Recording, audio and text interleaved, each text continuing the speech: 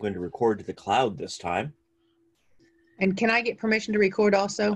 You certainly may. Let me turn on, if your name would stop jumping around here. Allow record. Anybody else want permission to record? Where are you recording to, Dan? The cloud? I'm recording to the cloud, and Daryl's raising his hand for permission to record, and but other people are probably recording locally. I will obviously post this. Recording to the cloud takes a little bit longer to process, but has some additional features, and I will post this up to YouTube when we're done. Michael Winnick as well. It's Michael. Okay. And you're just showing off your fiber optics. Yeah, I am. Allow record to Michael, and the Mel wanted it, and I'm, people. Okay. So, good morning. Welcome to the Newbie Callers. Let me look at the camera here. Good morning. Welcome to the Newbie Callers Zoom chat.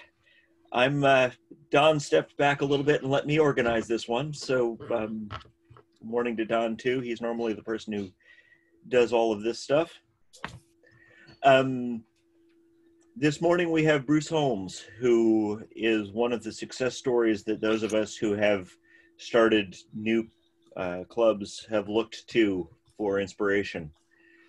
When we started the Petaluma Squares, which in the past 2 years went from 0 to 3 squares and then back to 0 with COVID.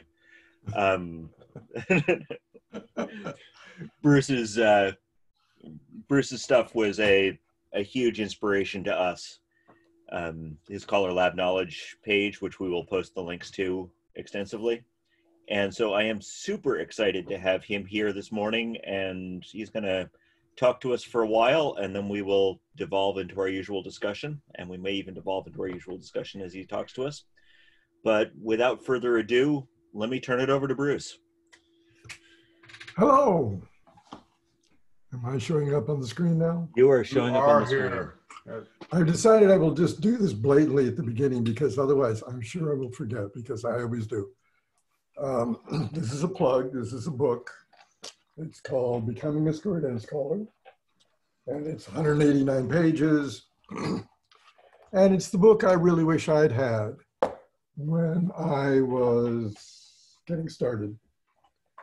And it tries to take somebody from the very beginning stages to actually being able to do it. Bruce, I'm sorry, I didn't hear what the name of the book was for some reason. Becoming a Square Dance Caller. Okay, thank you. There's something that I've heard. Can I just say before you start that I've got the book, you sent it to me this summer, and it's the best thing that's ever happened to me. So thank you very much. God bless you. Okay, put that in writing and send it to me. Actually, I've got the book as well, and I've been working on it the last several weeks, and it is making much more sense than the first time I started reading it. I know more. Oh, so it's a book you have to read twice. Great. If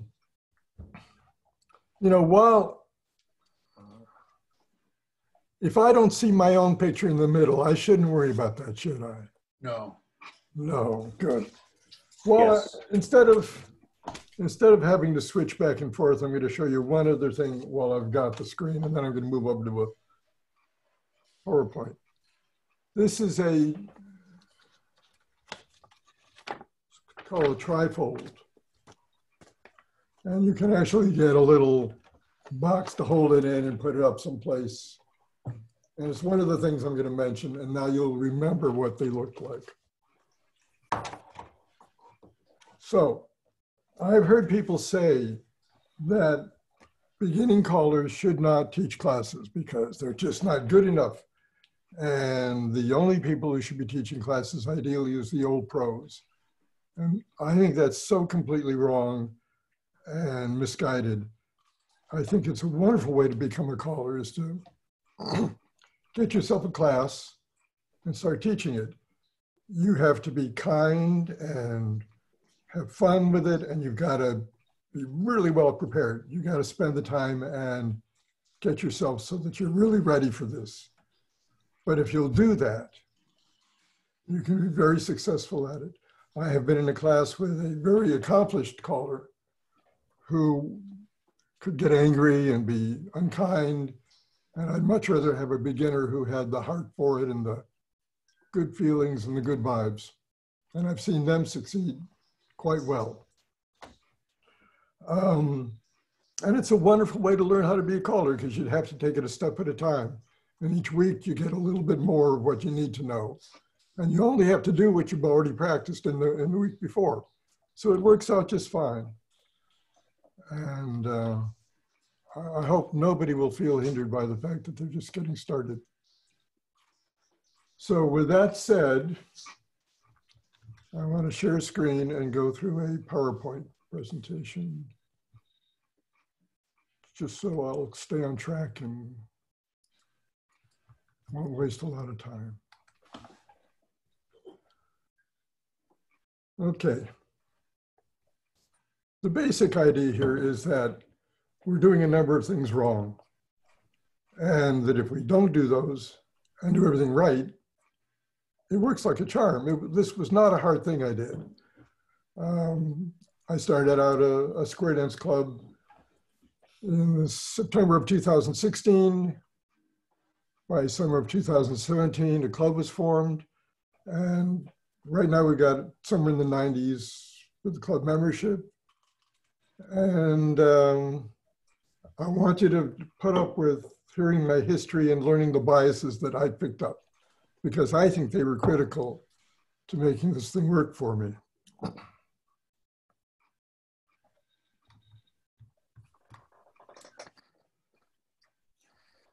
Okay. My keys aren't working, which is why we're just sitting here for right now. Will that change it? No, it will not. I am not seeing a change.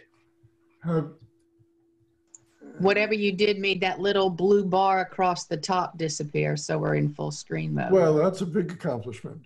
There we go. There we go. Right, 8%. we're in gear now. This is going to just All be right. smooth. 8% is our annual decline in square dancing.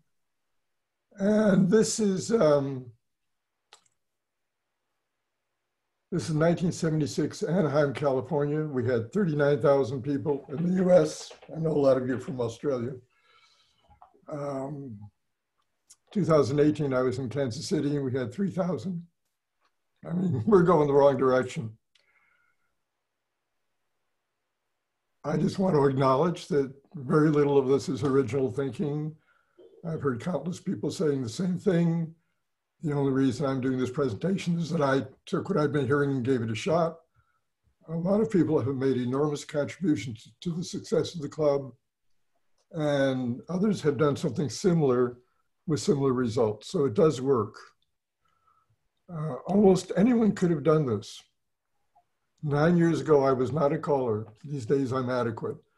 I'd like to think I'm a good teacher, and I mostly sing in key. That helps. I was willing to put in the hours, and I had a lot of help, and I'm a nice guy. That's really all I've got going for me. And there are a lot of nice people in the world, and if you're one of them, you should be able to pull this off. I took a square dance class when I was 11. This was out in California.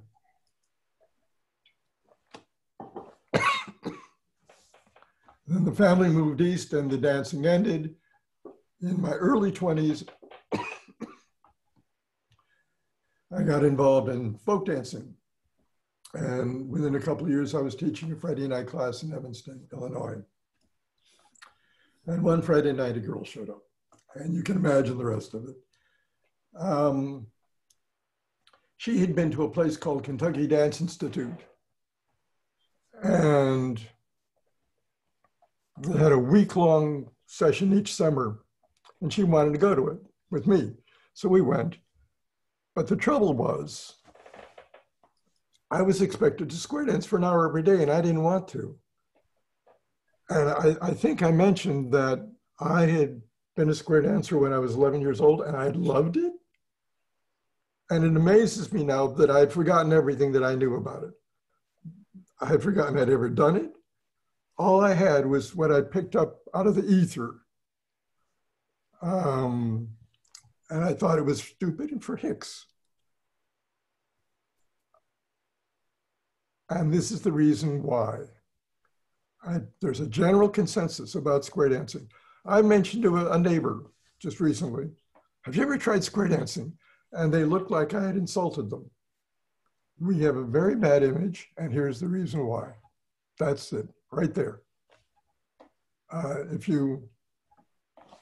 This is quite ubiquitous, this picture. If you ever go to a park district and they do a flower for you, that's the image they'll find on the internet. That's the image they'll use. We have a local group called MCASD, which is our umbrella organization. That's the image they use. When some of us wanted to change it to something else, oh, it was such a battle and no one wanted it. They want to hold on to that past, they want to hold on to that image, and that image just does all sorts of bad notations for a lot of us. I think it begins with this. This is a very dear lady. Her name is Minnie Pearl. She's a comedian. She's going for laughs. And this is her with the full regalia on. It's Johnny Cash and Minnie and Glenn Campbell. And this was Hee Haw. The show was not very urban and erudite. It was low class and stupid. The humor was really bad. And I used to watch it because I like country music. But the image of Hee Haw, there it is, there's Teresa Russell. Look at that outfit she's got on. The belt isn't quite broad enough. But other than that, that's a perfect square dance outfit. I don't know why we adopted this, but it has killed us. And I'm going to come back to that in a second. At KDI, we square danced all week and had a blast. I just discovered once again that I love the stuff. When we got home, we turned to each other and said, should we take lessons? And then she said the famous words, okay, let's do it, but I'm not going to wear the crinolines. That's a direct quote. That's exactly what she said. Remember those words. We took lessons with Fascinating Singles. After a few years, we were doing C1 in a private home. By now we were married, my fiance and I. A child showed up, we carried the kid as we danced, more kids, the kids got heavier, a small scandal happened, the group disbanded, and that was the end of our dancing in square dancing. A decade later, the wife fell in love with somebody else, and that was the end of the marriage. And a year later, I met someone new at English Country Dancing, and we started doing some barn dancing. And then one day she asked the question, have you ever tried square dancing? And I went into shock and I said, oh my God, I love square dancing. We ought to do it. And she said, and I swear to you, she said exactly these words, okay, but I'm not going to wear the crinolines. And I knew then what crinolines were. First time when my first wife had, I didn't know what a crinoline was. So I just, sure. Now I knew, fine.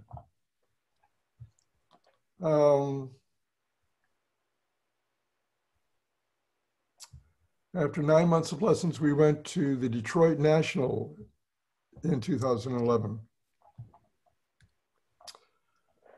Thursday morning, I went out and bought 2 cowboy shirts. And then I went to a seminar on how to promote square dancing, how to get it to grow. And it wasn't really 2 people at the front of the room talking. It was open to the floor. A lot of people got up and made a contribution.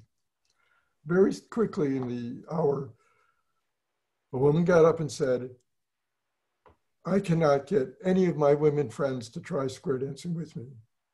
They all insist that it is the most horrendous look they'd ever seen. They wouldn't be caught dead looking like that, and they won't try it. They won't give it a chance. And of course, over the next hour, I would say at least 10 people, 10 other women got up and said pretty much the same thing. They cannot get their friends to try square dancing because of the way we look. And I left that session thinking I wish I hadn't bought the square dance shirts, because that seems to be part of the problem, and we can't just keep shooting ourselves in the foot. So one of the things I had in mind was trying to avoid the negative images we picked up.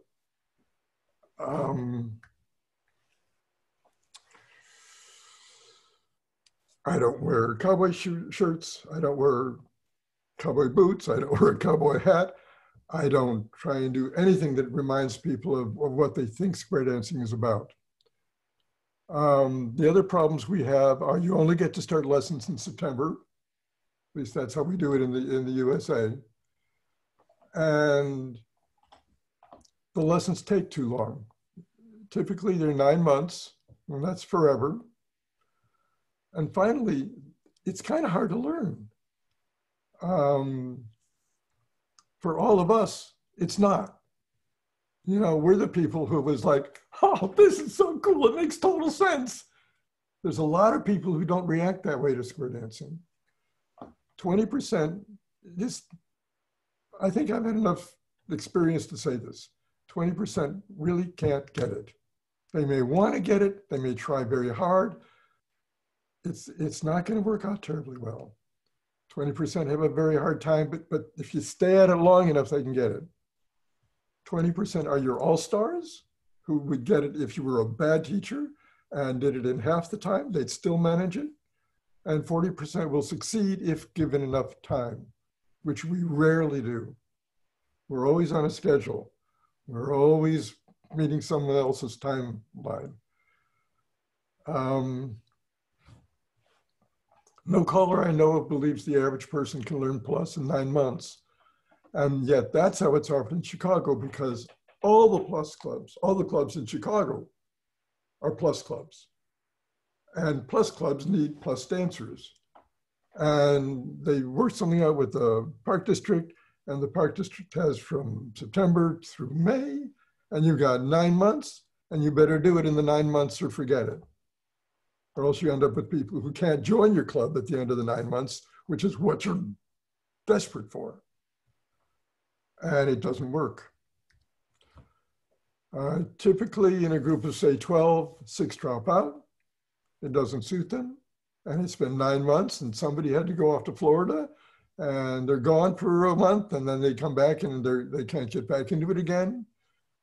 All sorts of reasons people fall out or they hurt themselves. 4 kind of make it through to the end. 2, if you're lucky, totally get it and thrive. And the 4 that are left kind of make it and don't dance over the summer. And they come back in September and repeatedly crash the square. And on the way home in the car, one of them says, boy, that was awful. And the other one says, I don't want to go back. And then the next thing you know, they're out of square dancing. And that's the trouble the club I was with 9 years ago was having. And so what we did was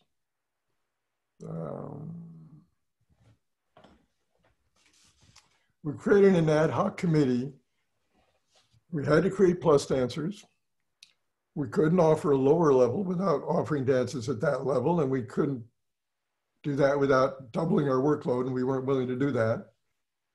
Our square dancers were already sitting out half of our regular dances so the round dancers could dance.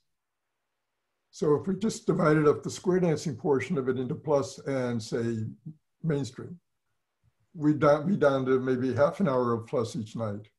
That wasn't going to work. We lacked the strength and resources to do a second series of dances at a lower level. We had no solution. We tried all sorts of things. We brought in a new caller. We had 2 callers at each of our lessons. I became one of them. We developed new advertising. We scoured the available materials from Caller Lab for ideas, and we got a lot of good ideas from that. We offered intro parties with lots of desserts. We did better, class size doubled. But the ultimate results were pretty much the same. We lose a lot of the people we had, and they were enthusiastic and they were having fun. And all of a sudden, you're at the end of the year and not a lot to show for it. So then we started examining this idea of Club 50. Caller Lab now calls it SSD, which I think is a terribly anemic way to describe anything. It stands for social square dancing at this point. The club only had a handful of round dancers. And somebody one day finally said the terrible words, could we drop the round dancing? And we decided to risk it. We warned our 50-some members that next season we wouldn't be round dancing. But 5 or 6 round dancers quit and told us we were destroying the club. We began teaching Club 50 classes twice a year, which meant we could have twice as much happening each year in terms of students getting graduated. We went to a high-low approach at the dances. We'd start out with Club 50, we switched to plus, Club 50 plus tips alternated. By the end of that year, Glenview had 90 members. So we didn't kill the club.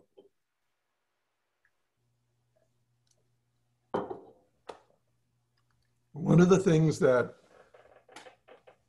clubs do now, at least in our area, is they rely on stealing and retrieving.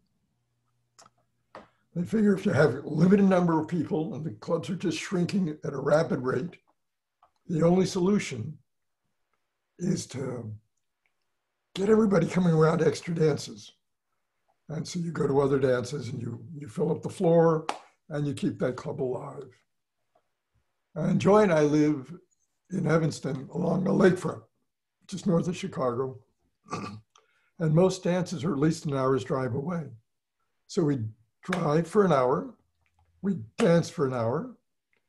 The rest of the time there at the 2-hour dance would be watching other people round dance, and then we drive home for an hour. So we'd have 4 hours, 1 hour of dancing, and that got old really fast. And this is how we're going to keep square dancing alive. The better solution is to start up more clubs and just have your own club locally. So I decided to do that. I went around all the park districts in my little neck of the woods, and they were all enthusiastic about the idea of offering square dance lessons. I later got to know them better, and one day one of them said to me, you know, we thought you'd never, this wasn't going to work. We just did it because we thought we ought to.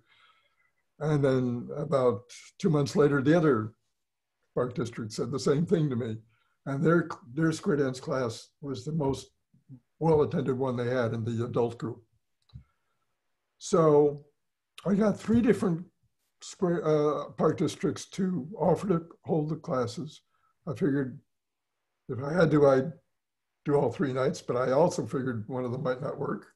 Maybe 2 of them might not work. I wanted at least 1 to work. One of them did not work. They canceled it a week before. I've since learned that most of these classes, they don't get signed up for until the day of the class. So who knows what might have happened if they hadn't been nervous about leaving it on the schedule. So I was offering classes that first year, 2 nights a week. One was Monday, one was Wednesday, I believe, if I remember correctly. The park districts put out material to advertise the lessons, and those did not do any good for us. They put us on the same page with the ballerina classes for the little kids, and I don't know if anyone ever saw any of that stuff. But I put up a lot of posters. I went around and I did the poster routine, and that brought them in. And I offered free intro parties. That's one of the things we learned at Glenview. Free intro parties help. And I think that having no club behind me might have been a blessing. And that's because I hope this doesn't sound too negative, but I didn't want my future students to see square dancing as it was. Because what you see is you go in and there's this room and there's a lot of people in their 70s and 80s, and they're all in these funny costumes. And I thought that alone will kill it. So I didn't go around asking my friends at Glenview to come out for this thing. I didn't want them showing up in the outfits. I didn't want the age to be an issue. I'm old enough as it is. I'm 74 now, but I was only one guy. So, you know, I got away with it. I had a lot of younger people showing up, and the average age of the club is around 50. And I think if I'd had an old people's home staring them in the face when they showed up for the intro parties, I would have lost that. So, all right, I'm gonna just, first of all, take a look at the picture. Notice that there's no weird outfits, okay? No cowboy suits. Notice what I say up at the upper left-hand corner. Today's square dancing, and I use today's literal specifically, it's not what you think. Because my belief is that anybody who sees a poster about square dancing is going to immediately just start to turn away because they know what square dancing is. They had it in grade school. They know what do-si-do is. They remember it from grade school. But they also have this idea that it's not for intelligent people. And I want to read through this material here and tell you why I did it. Today's square dancing does not involve frilly petticoats, cowboy outfits, and old-fashioned music. We wear what we like and dance to everything from the Beatles to modern country to pop favorites. It's not even dancing. It's just walking to music. Now, right there, I'm trying to get a hold of the guys because they're afraid to dance. More for the guys. It's a little like football, except without the concussions. You've got formations. You've got a team around you. You've got plays sent in by the caller. The challenge is, can you run your route successfully? Now, granted, the team is co-ed, but that's a positive feature. The team is made up of couples and singles, no partner required. You're getting the people who are worried about coming alone there. You're working together with seven other people, and when you nail the outcome, it's really quite exhilarating. All that is necessary is the ability to sustain a fast walking pace. I put that in because I had people showing up who should have been in rehab, and a positive attitude. And now I'm going to just go ahead and ask for what I really want. A quick mind and the love of a good puzzle can also help. If you enjoyed geometry in high school, you'll get a kick out of this stuff. It doesn't help you to get just anybody in there. It helps if you get the people who are going to succeed at this. So, postering, store windows, store bulletin boards. You can usually tell if a store is going to let you put your poster in the window, they've got other posters there. If you don't see the other posters, they're probably going to say no because they've been asked before. If they don't have it, you might want to check in the back of the store and see if there's a bulletin board. Coffee shops, of course, are great. Starbucks, every Starbucks in the country has a bulletin board, but the posters that get put up at Starbucks don't last long. You have to go back a couple of days later and put it up again, and then again. Train stations, especially ones with a waiting room, are wonderful. Especially if they've got the waiting room, because then you can put stuff out on a table and you can have things that they can take home with them. Those trifolds I showed you in the beginning, I always put those in the waiting rooms of the train stations. Civic centers, community centers, anywhere where they're offering classes for the community, libraries, and then my final that's not what, my final piece of advice is that you keep track of your responses. In other words, you may want to put a certain thing in the community centers and maybe even alternate the posters. And then when they're coming in to sign up for the intro party, ask them, where did you see the poster? Oh, which poster do you think you saw? Find out which poster is working for you. You may have more than one poster if you're smart. And learn from what you've done in your advertising. There's other things you can try, like on the web and stuff. And I kept hoping they'd work for us because they're cheap. And not a lot. I think everyone keeps thinking that's going to be the newest thing that will take care of everything for our advertising needs. And in my experience, that hasn't happened yet. Although when it does happen, it's a freebie and you didn't have to go out and work in the streets. So it's nice, but I wouldn't count on it. This is a poster from a later class. And I want to point out a few things about it. Notice we didn't use a picture of people square dancing in this. Notice that we have 2 classes listed, Monday and Wednesday.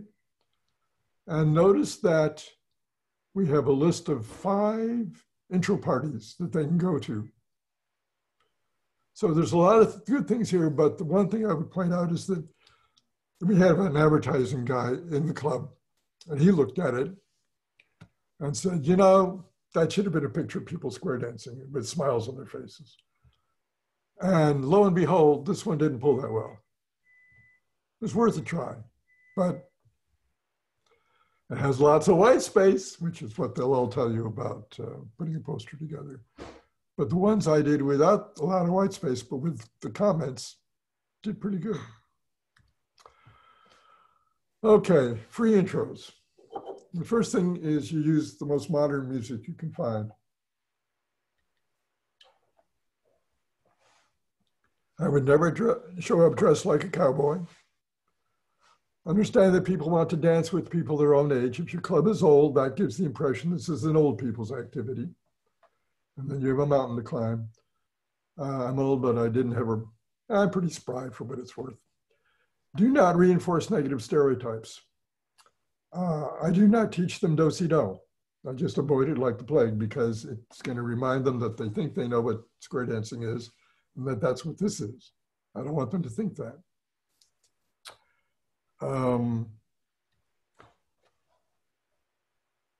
Here's the way I do it. I don't make squares right off. I've been in intro parties where the caller insisted on squares and people keep coming in late, you know. So every minute, well, every couple of minutes, there'd be a new people and you'd have to stop everything and make the square all over again. And we need a new square back there, and everything would grind to a halt. Instead, I started in a big circle, circle left, circle right. Initially, when I'm doing this, I use a head mic so I can get in with them and kibitz with them and make jokes and get them smiling. And then here's the moment that I think is the key to everything. When we get to forward and back, I insist on them making noise, and I just cajole them into getting to the point where they're making a lot of noise. Once you've broken that barrier, you can keep it going. Ask them if they succeeded, let them celebrate. And once they know that they're supposed to make noise, they will celebrate. They will just be yelling, hooting, and hollering. They won't understand it. When they leave, they'll have smiles on their faces, and they'll not really understand why they're having so much fun. But I think the noise is part of it. So I'm going to recommend that. We teach them partners, corners, arm turns, Alemán left, Sicilian circles. We do pass through, circle left, pass through, star through, do stars, you know, right hand star, left hand star. And only then, after about 20 minutes, do we start making squares, because by then things have gotten kind of solidified. You're not have a lot of people coming in the door at that point. And I'm also going to recommend grand squares, because the biggest problem beginners have is remembering what the heck to do with that call. You know, you put 2 or 3 calls together, even though they're very simple, easy calls, and they can't remember what the calls were. But one of the things you teach them is grand squares. You can use grand square for the first half of a verse, and then something simple to finish it off. And once they started on the grand square, they've learned it and they can finish it.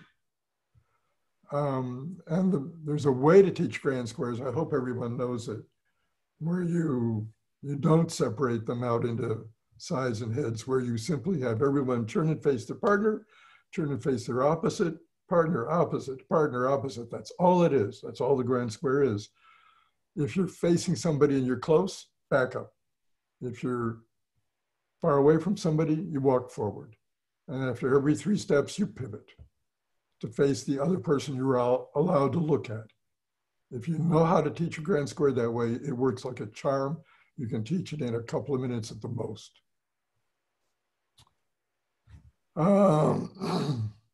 First year, there were next to no angels.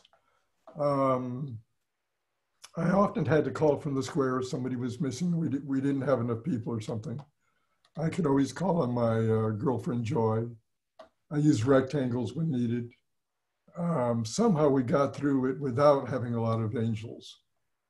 You will always have the problem of more women being interested than men. And so right from the beginning, I would tell them that if you learn this stuff from both positions, you will know it 10 times better. And I had all the women at least try it once, switching positions.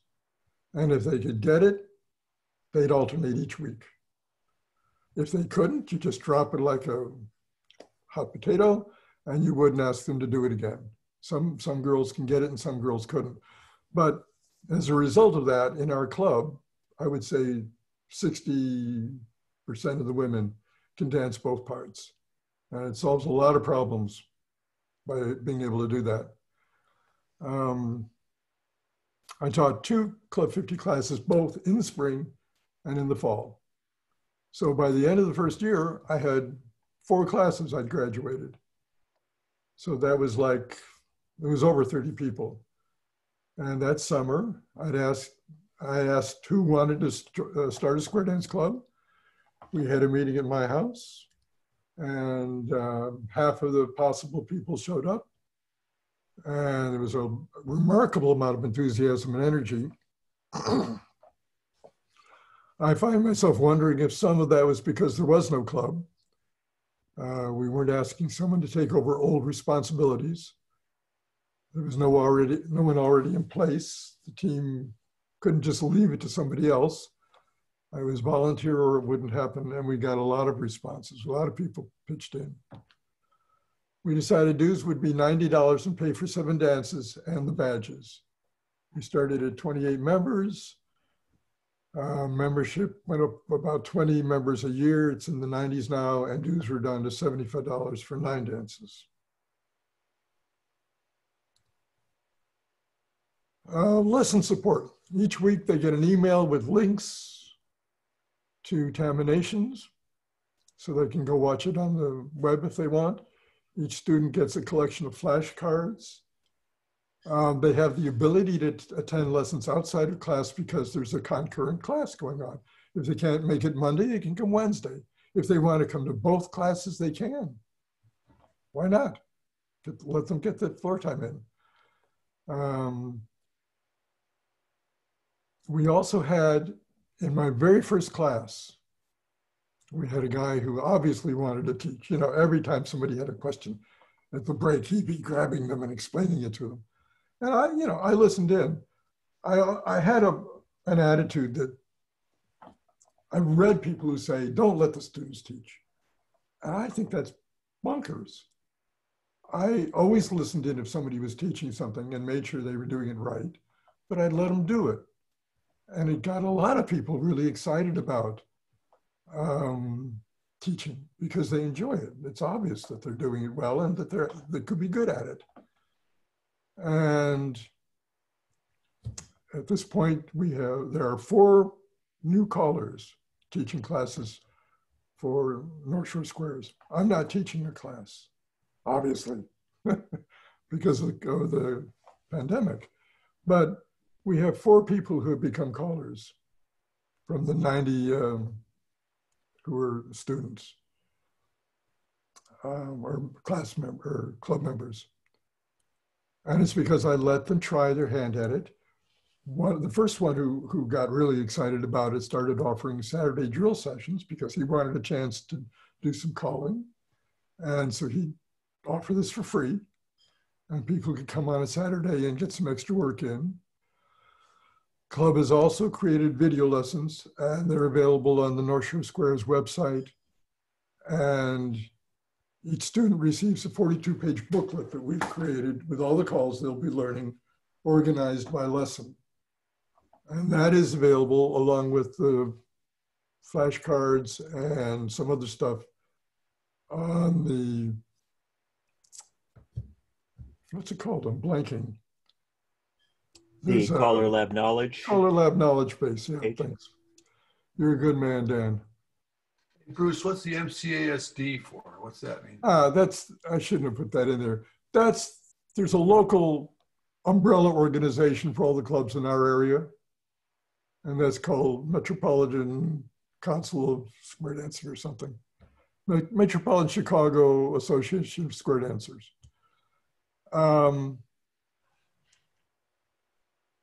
So I kind of skipped over that, didn't I? The fact that we had 2 classes going and they're both at the same place meant that we could have a dance. So every month or 2, we'd have a dance for all the students at their level. So they could get in a more, let's just go and have fun kind of mode. All right, this is what the booklet for the students looks like. And that comes with the class.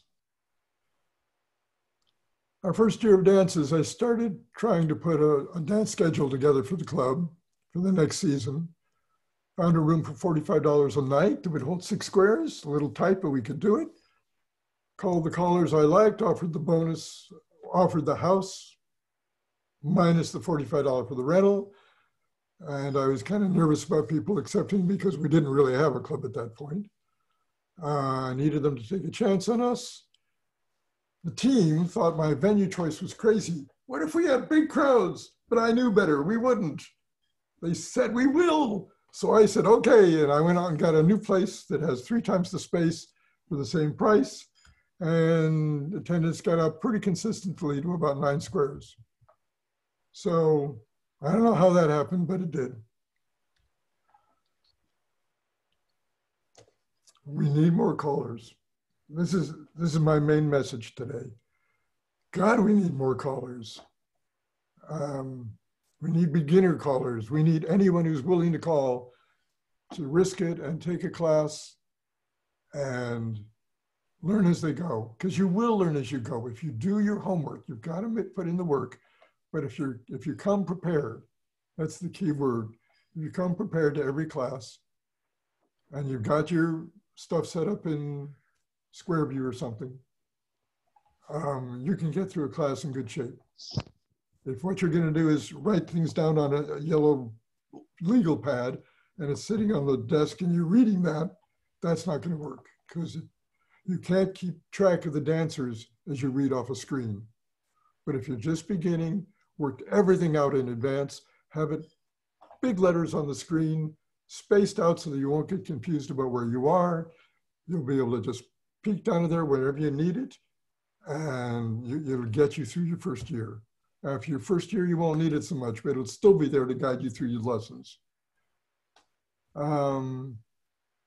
So as I said before, we now have 4 callers teaching for the club, people that I taught that just began, 2 or 3 years ago, but they're doing it now.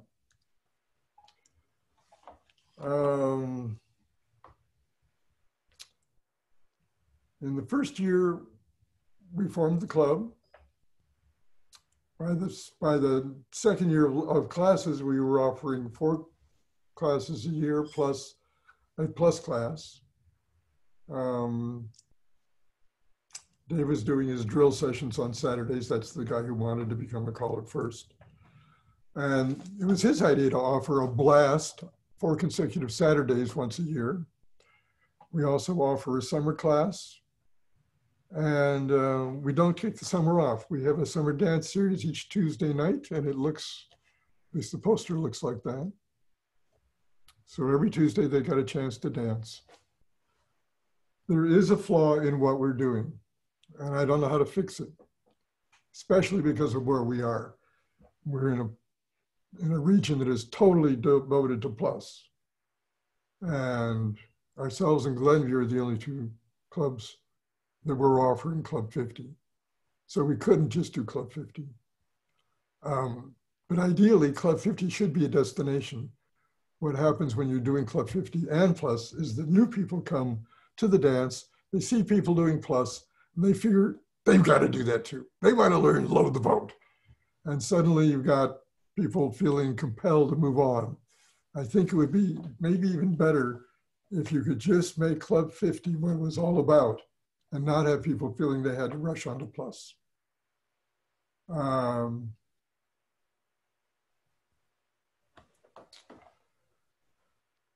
not sure everyone should dance plus.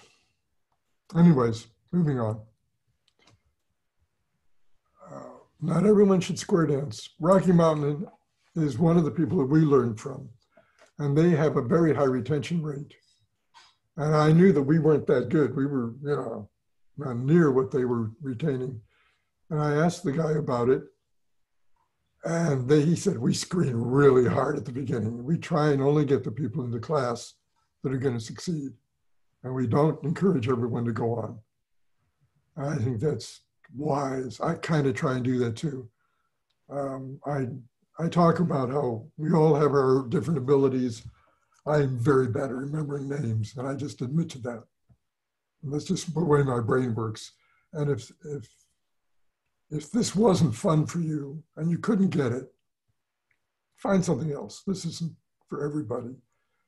And if you can keep the people who just don't have a clue from joining your classes, they'll go better. So when you've got somebody who really isn't getting it, the whole square just doesn't have a chance. For that little period of time, they won't get what the class is about because he'll be just standing in the middle lost. And you just can't afford that. So this is the hard part about square dancing, dealing with the people who cannot get it.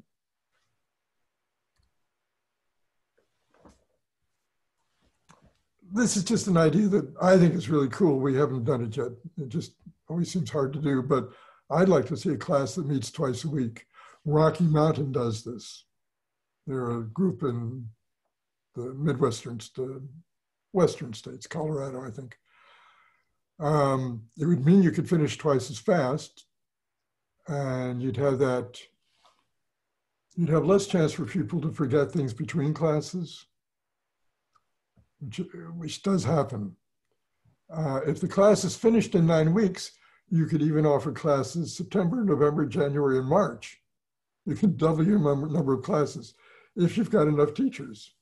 And we have a lot of teachers now, so we can just keep growing the class, growing the club, because we have extra teachers. You got one teacher, you're gonna have to work your butt off. I had to do that the first couple of years, but after that, I had help. Anyhow.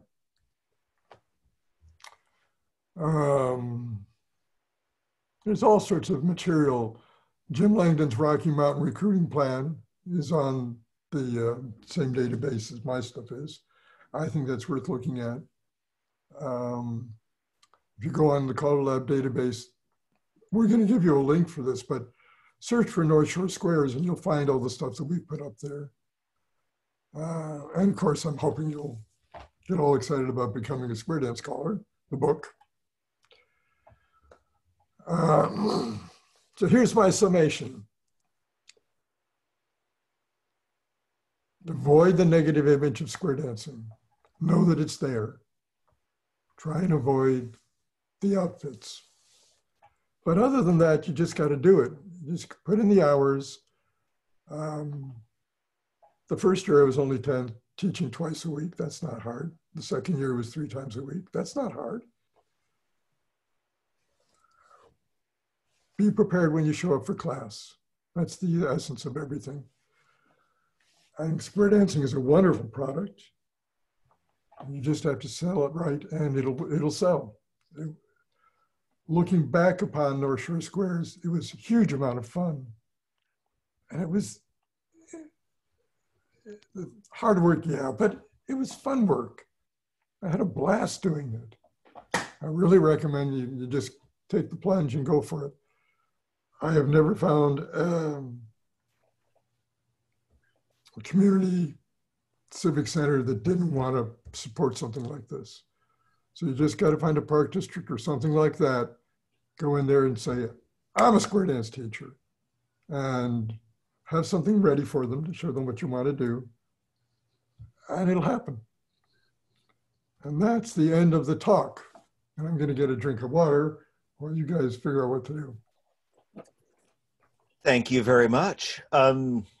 It's most of the presentations we do here, I'm kind of back and a little bit disengaged, and you held me all the way through because these are all things that I am discovering was discovering until COVID with my group, and you're about a year or two ahead of me on that.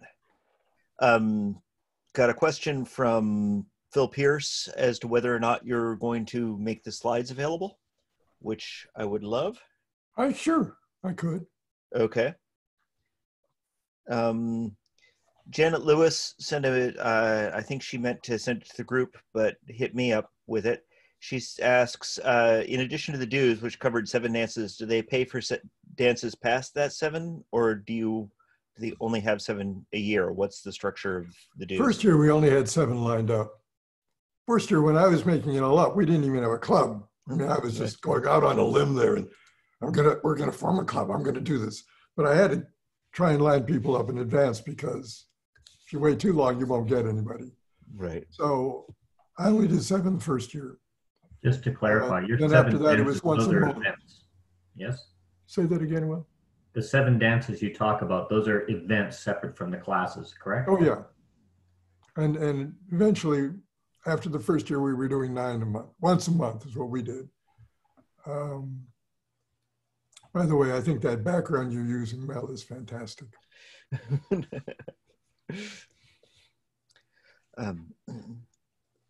So, how much are you charging for the lessons? I charge a lot. What's the? This was a matter of principle almost with me. When I was at Glenview, I was paid very little for teaching. And it just bothers me that somehow we've got this mentality in square dancing that the caller shouldn't make much money. And I charged like $11 a class, which is unusual. Mm-hmm. And I never saw any problem with that. And this, I'd get a bonus at the end of the year that was ridiculously large.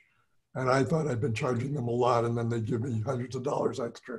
So I think we should charge what we need to charge and feel we're worth it. Okay. So when you set your group up and actually became a club, was there like paperwork that you filled out, joined your state organization? How did all that work? Eventually you do stuff like that. I didn't worry about it in the beginning. In the beginning, it was just me. I was a legitimate caller with Caller Lab, and I had the insurance as a result. So I had the things that they will need with the park district say. They'll need to know that you're insured. And that's about all they really need to have from you. So the stuff that came later, once we decided to form a club, happened over the next year. We got incorporated and we did all that stuff. And we joined the various groups that we felt we should join. But well, what about dancer insurance? Because you said you were covered through Color Lab, which I understand, but what about the dancers? well, once we formed a club, I was covered for the classes by my own insurance and by the fact that the park district had insurance. You know, any park district you teach through is going to have insurance. Once we'd created a club and joined the local umbrella organization, the club then had insurance by doing that, by joining the umbrella. Make sense? And so I want to hear a little bit more about your experience with the Park District, but I know that we didn't bother getting a business license until we got together with the Park District in our area, and they said, oh, you got to have a business license.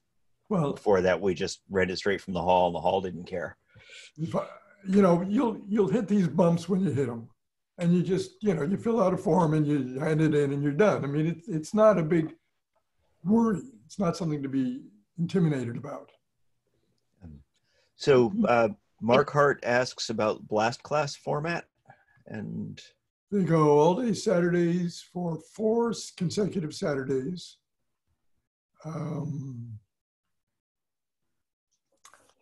I worry about blasts. Dave wanted to do it, so I said, go for it, man. But I think it's a hard way to learn. It's a rough day. You know, it's 8 hours of dancing in one day. Good God. But he likes it, so. I've done just to see the teaching style, I've done a mainstream in 2 weekends, Blast Class, 2 days. And the only people who were successful with it were people who were coming back or people who had a lot of other dance experience, swing dancers specifically. So I people know a club down south of us that does all its teaching through blasts. And once or twice now, one of their members, one of the people who run the club, has admitted to me, you know, the blasts don't really work very well, but they keep doing them. So I don't know what else to tell you. If you go back and listen to our session by Barry Johnson on how the brain works in learning, it says you need a break and then come back, and a break and then come back. And a blast class may not fully provide that. Yeah. Yeah, I was just curious what a blast was. The term didn't ring any bells with me. It just means get them all together for a whole day, come back the next week, 4 consecutive Saturdays in a row. They're done. That not only would be hard for the dancers, that'd be hard on the caller too. Oh yeah. There are people who run blast classes where they have them come in Friday night and then they leave Sunday morning, and they do all of basic and mainstream in that amount of time. Yeah, I've seen that. I think that's nuts. Helen asks about a little bit more information on the flashcards, how you use them, what the intent is. Flashcards, and they've got the name of the call on the front, and on the back they've got a definition of the call. So you can use it either way. You can look at the definition and say what the name of the call is, or you can look at the name of the call and say what the definition of it would be. And so these are just the dancers use them on their own? Yeah. Cool. I'd like to add something that you didn't quite clarify there, Bruce. Your flashcards, your handbook to the dancers, everything else goes beyond what most callers that even call for a full year would do. They give the dancers information, the names of formation, the definitions with a diagram. It explains to the dancers and it engages the dancers in a user-friendly format that they actually like. And from a few that I've spoken to, they said what they like to do is actually say, oh, this is what's coming up next week. They read ahead and they get prepared because they are that well engaged. Those flashcards are for the callers, but they're also, those flashcards are for the dancers, but they're also for the callers to engage with the dancers with. And I think it's a brilliant and a genius idea the way you've got it laid out. When we did the booklet the first time, we handed it out each week, and people would ask us, can we have one for next week? And it dawned on us, this is a good thing. You know, don't get in the way of this. So now we just give them the whole book right at the beginning and let them look wherever they want. If they want to get to next week's early, that's super with us. Yeah, and what's really nice about it as far as the engagement goes, as opposed to what many callers have been doing over the last years, is just giving them a list of the printed out definitions, which is really quite confusing when you start looking at it. The way you've got yours laid out for the 14 weeks is very clear. It's succinct. It tells you what it is. It goes through the formations, or sorry, through the basics of what's a partner, what's a corner, et cetera. And then at the end, you actually have formations that make reference to the calls. It doesn't inundate you with a whole bunch of technical jargon. It's a really good layout, and it's a good pictorial layout. I'll bet you've heard this before, but the definitions that Color Lab puts out are for callers. They're like, you know, you don't go and ask your client if you're a lawyer to go read the law books. That's what you've learned how to do. You've got to explain it to them so that they can understand it. And that's what callers should be doing. I just want to also mention that some patterns for this Club 50 idea, or the SSD, say it can be done in 12 weeks, in which case you could have 3 times a year. And I think we do 18 weeks to get them through Club 50. And I think the extra weeks really help us get them so that they can actually dance when they go out and do it, instead of be the guy that's crashing the square. So I would encourage people to not rush the teaching process. Don't make it as fast as you can possibly do it. Give yourself time at the end. We're done with the teaching by about 12 or 13 weeks, but then we got 5 weeks to get them used to dancing and getting the speed up a little bit and getting them so that they're real dancers. And don't just throw them to the wolves right off the bat. Go for it. Finish your thought, Bruce. Oh, I'm done. I said what I needed. I want to jump in here because we've reached our nominal 1 hour, and do our usual thank yous of Dan for engineering, organizing, getting Bruce to talk to us, thanking Bruce an awful lot for a great presentation, I agree, Daryl. Thanking all of you for coming and hanging in. And as usual, well, different than usual, Bruce's presentation part went much longer than normal, but it would have been foolish to cut him off because he kept coming up with good stuff. And as usual, we run over the hour after the formal thing. At this point, I just say, you know, if you have to leave or are saturated, feel free to go and don't feel guilty about it. But I'm sure Bruce and Dan are willing to hang around and answer more questions and listen to more comments. And so with that, let's continue and carry on, because I have a few comments I want to throw in eventually too. But Bruce, thank you very much. My pleasure. Yeah. I'm looking forward to receiving the book and reading it. Okay, you're a good man. I do have a question.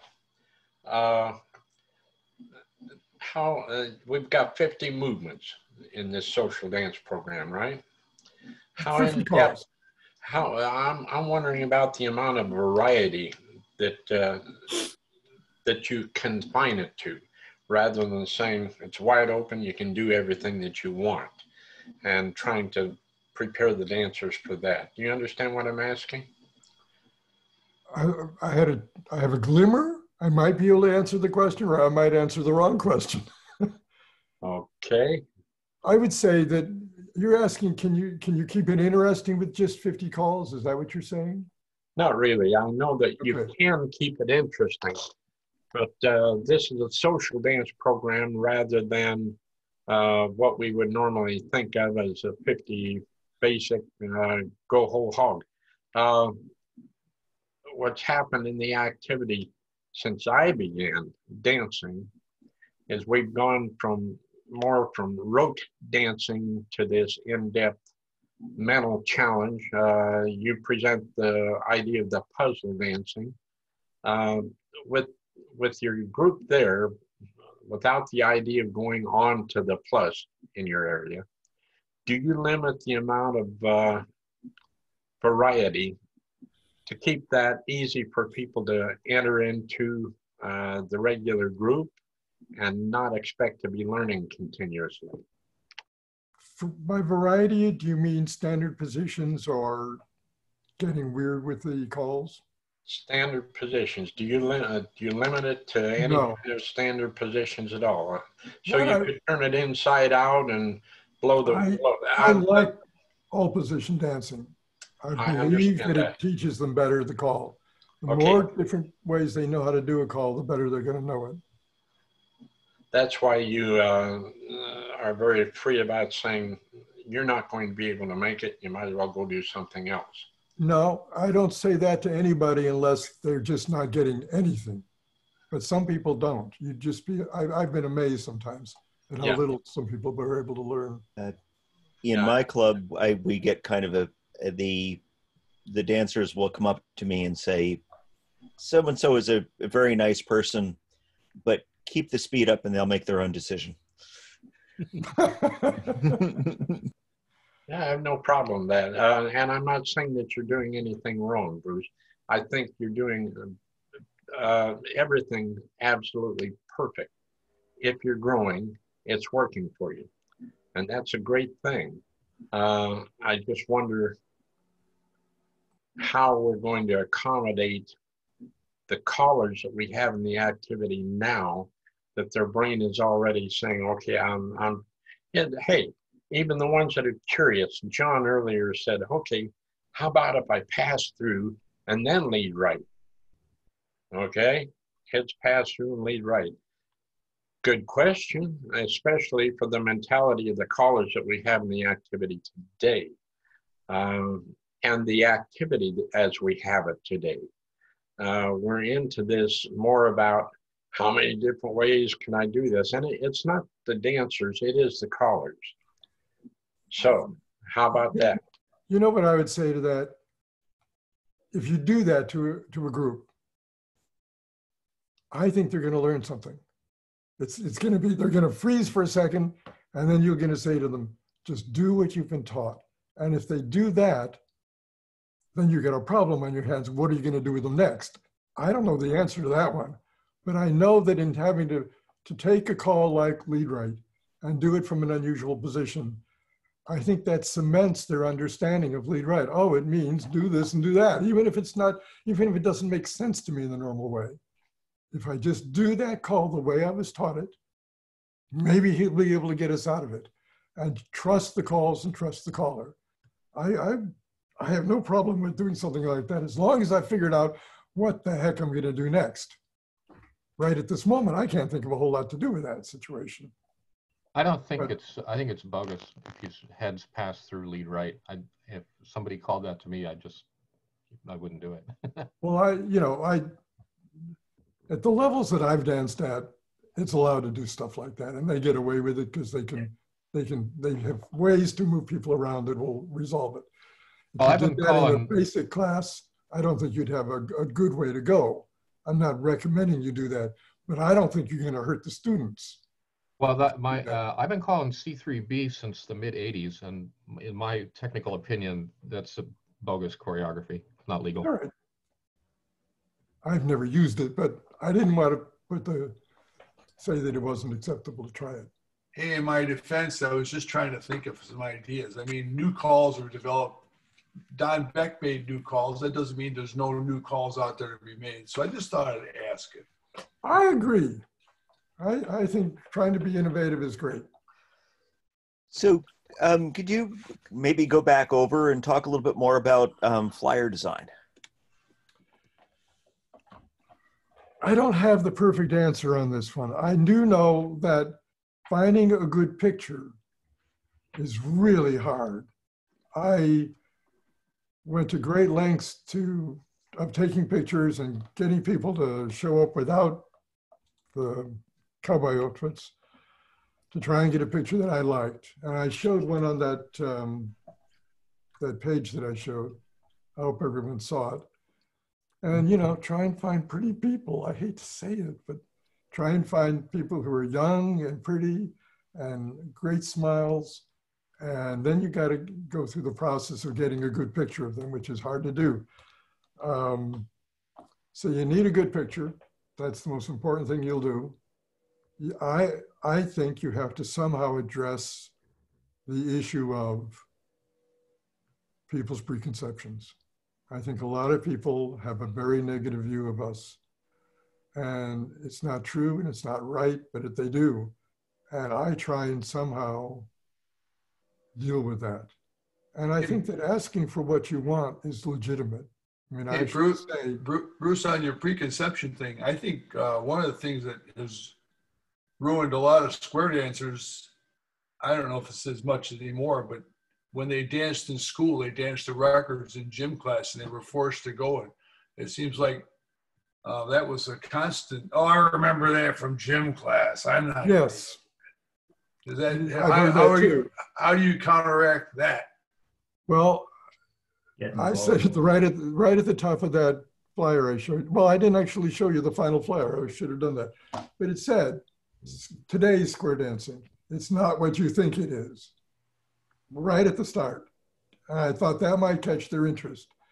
First thing you do is you got to catch their interest, because if they don't stand there and look at the flyer for more than a second, you've got nothing. So you try and catch their interest, and you then try and present your arguments.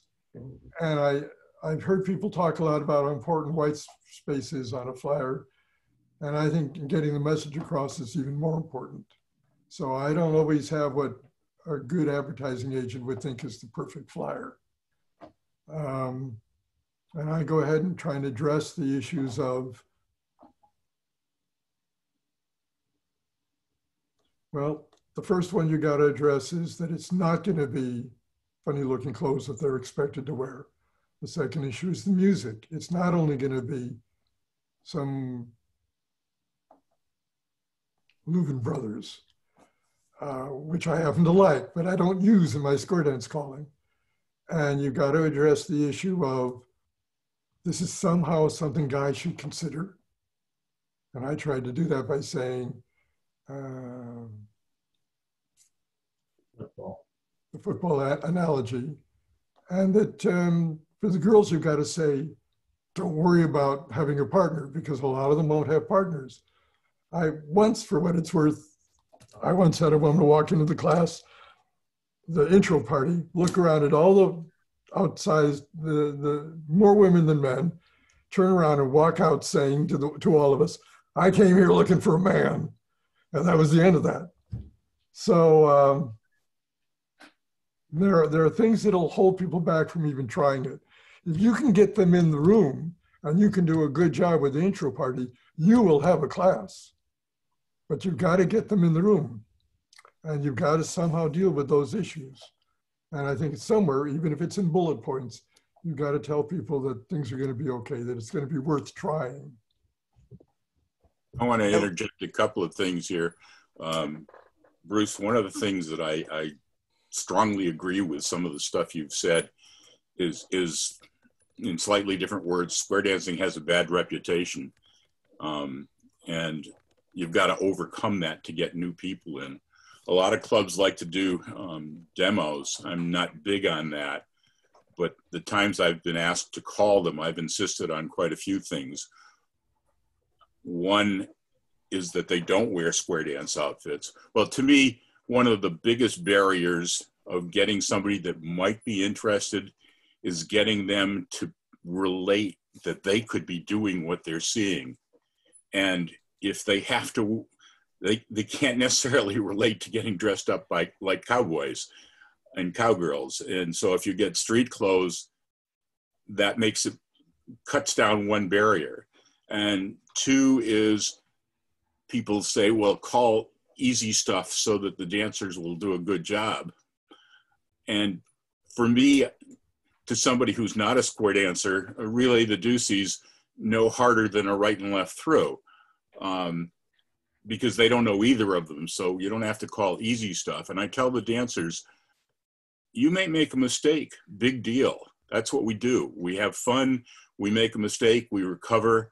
And I think this shows the people watching that you don't have to be perfect, that it's not a performance team, that it's people out there having fun. So yeah, the barriers to break down are are some of those things. And I think the costumes are a big one. I do want to throw in a quick experience I had, John, when you were talking about the poor introduction in school. Granted, I did have some dancing in the front lawn of the school with records in 2nd or 3rd grade, but the thing I remember most was in junior high school. We had a large gym that had these big sliding doors that separated the boys' gym from the girls' gym, and there was a small crack between the two.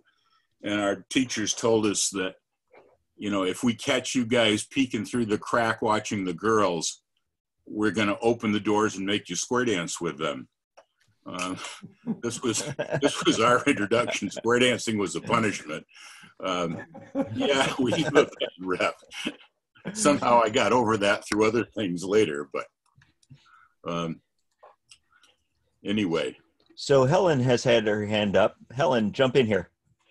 Okay, I'm from Sweden, and we do things a little bit different here, and I'm a member of 2 clubs. One club is the new club, and we've gone from 0 to 80, I think, in a couple of years. And we've experienced many of the things that you have talked about. And one of the things that we have in the country here, where I have my country house, is that people haven't really seen square dance. There hasn't been any square dancing around. So they haven't really known what it looks like.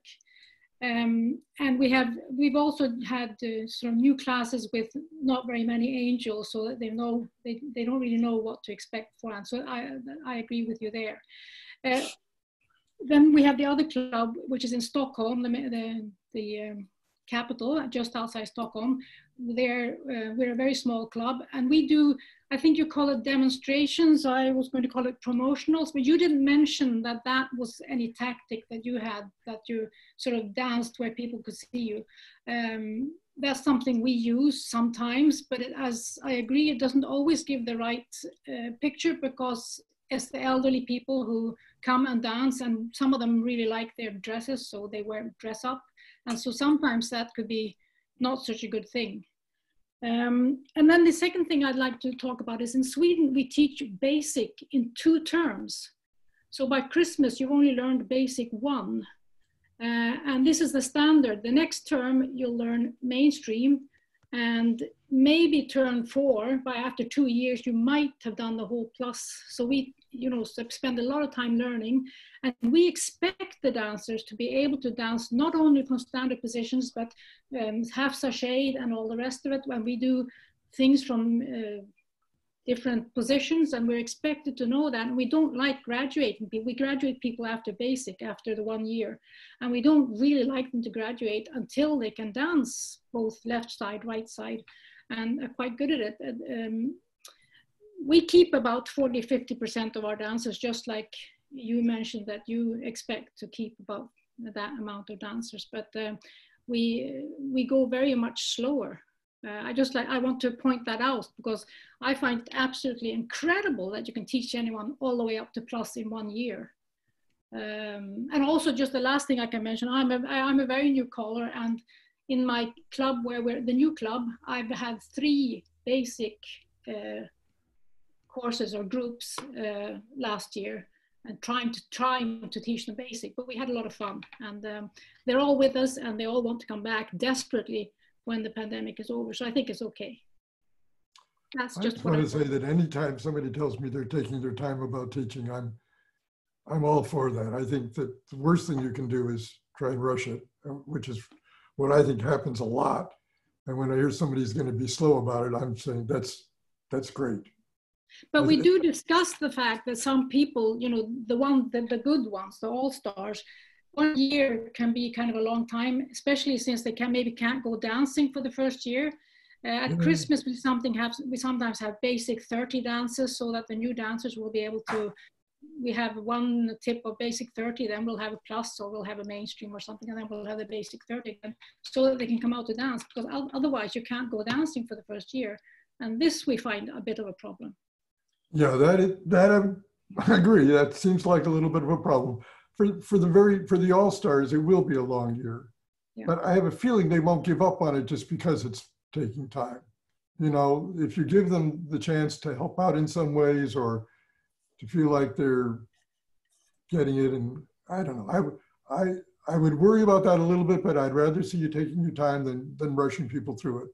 The other thing about, I think the key on what you said there, Helen, is regardless of how long it takes, at your new group, your new dancer group, your 2 dancer groups, your all-stars, they're all having fun and they want to come back.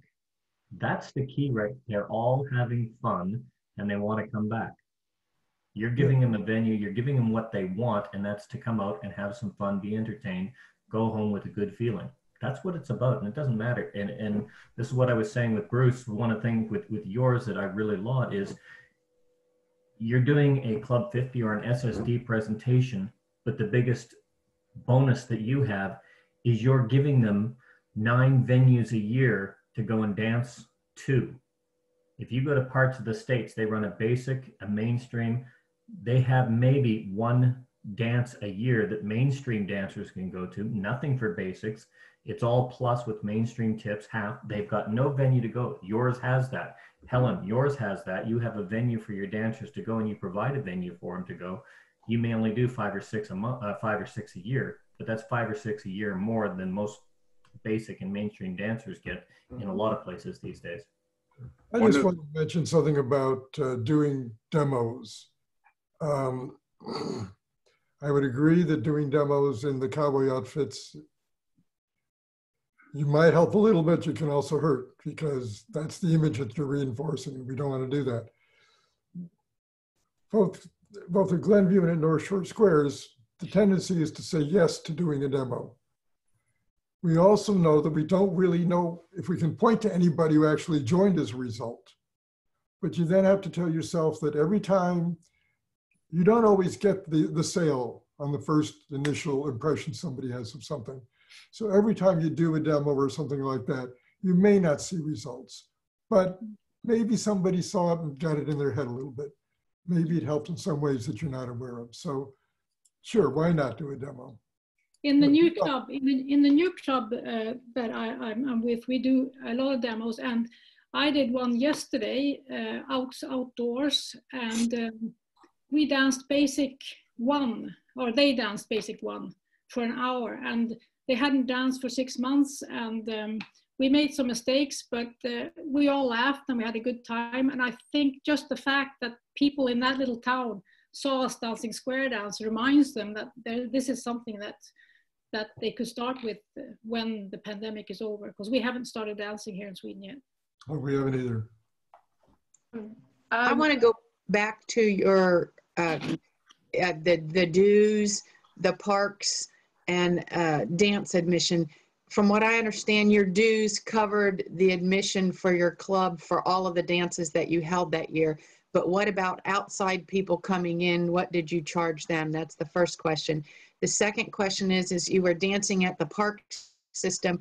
Around here, the parks will not allow you to charge any admission fee for activities that happen in the parks. So if I did a fee like you guys did with the $90 structure at the beginning, what would you do with outside dancers coming to your dance and you can't charge them according to the facility usage policy? Yeah, that's a real bummer. We've got a lovely hall in Evanston that is labeled the same way, and we can't use it because we need to charge. We can use it for an intro party. We've done that, but we can't hold our dances there because we have to charge for the dances. The people who are not members of the club have to pay $9 a dance, which is frankly a very reasonable amount. That's per person, isn't it? Yeah. I'd note that when we started out, we kind of were feeling around for what we did and didn't think was a reasonable amount of money and the logistics of taking money. We put a big jar by the door and either a suggested donation or just a pay what you think it's worth. And I think that we have always ended up with more money in that jar than the number of dancers times the suggested donation. Cool. But would that wanted to say something done at the facility where you can't charge admission is a donation I guess I'd have to ask them if a donation is different than an admission charge. Yeah, you have to ask this Park District. but yeah, we even now when we have a stated admission price, we just leave the jar there. We don't police that in any way. Yolanda, what were you going to say? I was wanting to comment on the demos. So in my situation, what we've done is we've, because of dance clothes and stuff, we will have at least one square in the traditional style. And then however many extra squares we've got for that day, we'll have street clothes. And then sometimes we'll have street clothes where the partners are, the same color. And then some with squares where it's all mixed. And then we'll invite people later on to try it, just with circle left and circle right and stuff like that. And quite often the comments that we have received, and I have personally received them, is we came because we were attracted to the traditional outfits and we were curious about it, but then having the street clothes there made it easier to actually go on and try it, like within the demo, right? So having a combination of the two seemed to work. Just a thought. I have heard people say that they thought the outfits were cute, and everyone's welcome to their opinion. I just know that I've heard this so many times that there are people who think that that's the uniform of square dancing, the Western outfits, and that they don't want to have to wear it. And I'd rather not have that in the way. A few thoughts on paying. People generally have the mentality of you get what you pay for. And if you don't, in fact, I kind of disagree with you, Bruce, on having, like most groups do, the free night, party night first, just to attract people in.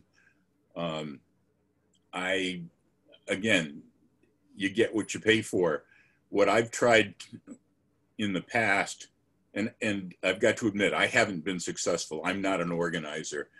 But one of the things I've heard that I liked was people have printed out things like business cards, things that say, this is a ticket to come to this thing. It's a $10 value, but I'm giving it to you for nothing because you're a friend. We've done that too. It's a reminder. They think they're paying for something. The other thing is, if you, as you do, charge for a series, people are less likely to drop out in the middle because they've already paid for sessions that are coming up. But when you do what they do is paying one at a time, the caller has to remember that you've got to work harder. You've got to not only teach a lesson, but you've got to call a dance. You've got to entertain them every night so that when they leave that night, they're anxious to come back next week. They're not just worn out from learning. And relative to what Helen was saying about just teaching basics one for many, many weeks, we all as callers, in order to make that work, have to improve our calling skills so that we can, and I'm not talking choreographic skills, I'm talking entertainment skills, so that we're basically entertaining these people week after week after week. And we just happen to slip in a new term every once in a while in the teaching, but we're there to entertain them. And they're coming to entertain us because we love calling. So it's a win-win situation. But there's a lot of, and as you say, Bruce, we need new callers. And when we do introduce new callers or get people involved in the activity, and if you teach, especially younger people, to dance, there's a certain percentage that just can't wait to get behind the mic and do that also. I fell into it with a totally different thing. I thought you had to be born that way, and somehow I got roped into it one time. And of course, one time, and when I said jump, people jumped. It went to my head, and I went from there. But entertainment is what we're trying to do. We're trying to make people happy, whether it's a memory game as well or not. You can teach more quickly. You know, I, for many years, taught 2 classes a year at Tech Squares at MIT, where we taught 0 to plus in 13 weeks and had successful dancers. If you use proper teaching techniques, you can do it with the proper people. I taught plus one night, no, mainstream. The woman I was dating, that I've now been married to for 35 years, said, well, if we're going to that New England convention thing, I guess I ought to learn how to dance. She was a contra dancer, so knew maybe basic 10 calls. And so I got a square together of dancers, and I only managed to get 6 people. So added her and my daughter, and they learned plus one. I mean, they learned mainstream one night. You know, I was able to teach them, and they were able to dance mainstream. It's possible if you teach correctly, but it's not recommended at all. My wife, within 6 months, had finished C1 and was starting C2, not with a one basement group, but with another group. And total saturation. She hasn't danced since. So it's definitely not recommended, even though she was a good dancer. Entertainment is the main thing you want to do. Keep them happy, keep them entertained. Hey, Don, I just came back into the discussion, but I got to go somewhere. But if you guys are thinking about getting away from the Western image, why don't you just call it modern square dancing instead of modern Western square dancing?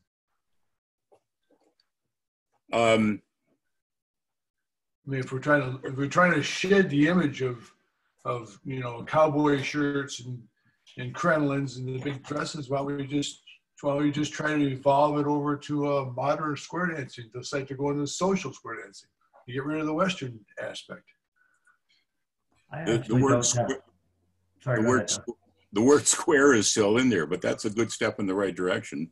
I mean, some of us would be happy if we just called it puzzle dancing and left square and Western out of it. Yeah, I didn't see Western on Bruce's flyers, and we don't put Western on ours. Well, our caller still says modern Western square dancing. I mean, why don't we just fade out the Western part of this? I would agree. Do it. Well, the only reason here's a question for you, John. Just and in answer to this, if we look at country music, what do you think? Most people don't, if you talk country music today, and it's a very, very popular medium, most people are not thinking Minnie Pearl and Johnny Cash and et cetera, et cetera. That's old country. Most country music today is big, big, big presentation shows. Most Western, country and Western is big presentation shows. That music, that presentation of self has evolved across the image. When you look at some of the country stars today, it's not cowboy boots and everything. That's part of the show, but that's not what the show is. Square dancing has left that behind, unfortunately. We've decided not to progress. And as Bruce said, Bruce, I was just looking at your website.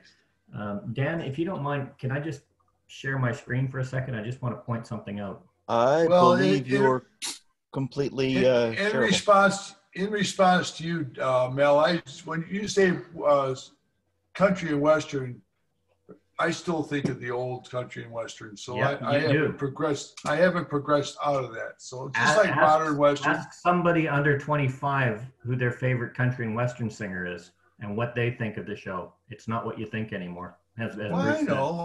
I was just a suggestion, guys. I think one of the realities is that when people were in grade school learning, the guys who were teaching it were using these very old records that really were old-time country music. And that's the way they think of square dancing because they experienced it once and that's what it was like. And I just avoid country in an intro party. I wouldn't use it. I use it in my regular stuff because I like country music, but I don't want that to be the image they get out of an intro party. Hell, I like both kinds of music, country and Western, but I do have a serious comment, which is that I think the reason the word Western got in there, and I don't recommend really using it in advertising, as everybody has mostly said here, we just leave it out, is because there's a thing which the general public does not necessarily know, but people in other kinds of dancing may know. There's a thing called Eastern square dancing, which is totally different. And mostly I think nowadays goes by the name traditional square dancing. So for advertising purposes, I would just say square dancing, or if you want to jazz it up, I'd say modern square dancing, but there's no reason to put the word Western in there, really. Fair enough. There's a caller named Scott Brown who has rebranded it as modern modern pattern dancing. He's taken square out of it to really break the association. But I don't know that that's a good thing, but it is an approach. I knew somebody did that, yeah. They have since actually called it American Square Dance now. I have a question for Helen. Over here, there are groups that teach square dancing. There are groups that teach Russian folk dancing. There are groups that teach Irish step dancing. We think of square dancing as an American folk activity that has sort of grown slowly. I'm just curious, when you introduce square dancing, is it as an American folk thing? And is there an attraction because of that? And do you also teach other, not you personally, but other types of folk dancing? And are you competing against them? And how do we compare with that? We have our own Swedish folk dancing, which also is in decline, but which has been very popular. I think Michael from Sweden, I think he smiled when you mentioned American square dancing, because we quite often call it American square dancing. But we usually just say square dancing, but we also say American square dancing. And you think of it as an American folk dance, as you do other countries' folk dances? And actually, are other countries, do they have a modern version of other countries' folk dances like we have modern square dancing? I tried Scottish country dancing last year. We had a weekend of all different kind of dancing in Stockholm, in the capital, in a park there, and I watched it, and there was some Scottish dancing, and I went to one of their classes, but that was very old. It was the old dancing, and there were lots of other people dancing different kinds of dancing that day, and we were also one group showing our dancing. But I think there were quite a few skirts at that dance too, but then there were 3 squares, 1 in traditional and 2 just, I think we just happened, and we just danced because we were there. But I think, Michael, don't we call it American square dancing? Isn't that right? I will think so, yes.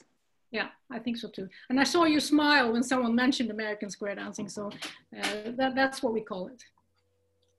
The Swedes, by the way, are, I don't know if you guys know this, if you're in the same communities or not, but they're also very big over there into swing dancing, which is the way they do it anyway, an American, thing based out of New York City. I haven't heard of that. Oh yeah, no. Some of the top people in that dance community are, and they have a lot of groups, performance groups and all kinds of things out of Sweden.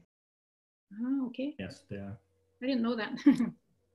One of the things that we talk about modern square dancing, and we try to use that term to convince people it's not what you remember from grammar school, which, by the way, was taught by people that had these old records, as Bruce was saying, but it was also taught by people that weren't square dancers or square dance callers and thought, oh God, I've got to teach this part of the curricula. And this is one I don't know much about, so let me just sort of push it through. But anyway, square dancing is a folk activity, and it has evolved over the last, 2 centuries, and especially during the 60s and 70s evolved a lot. And Color Lab has tried to slow the evolution down.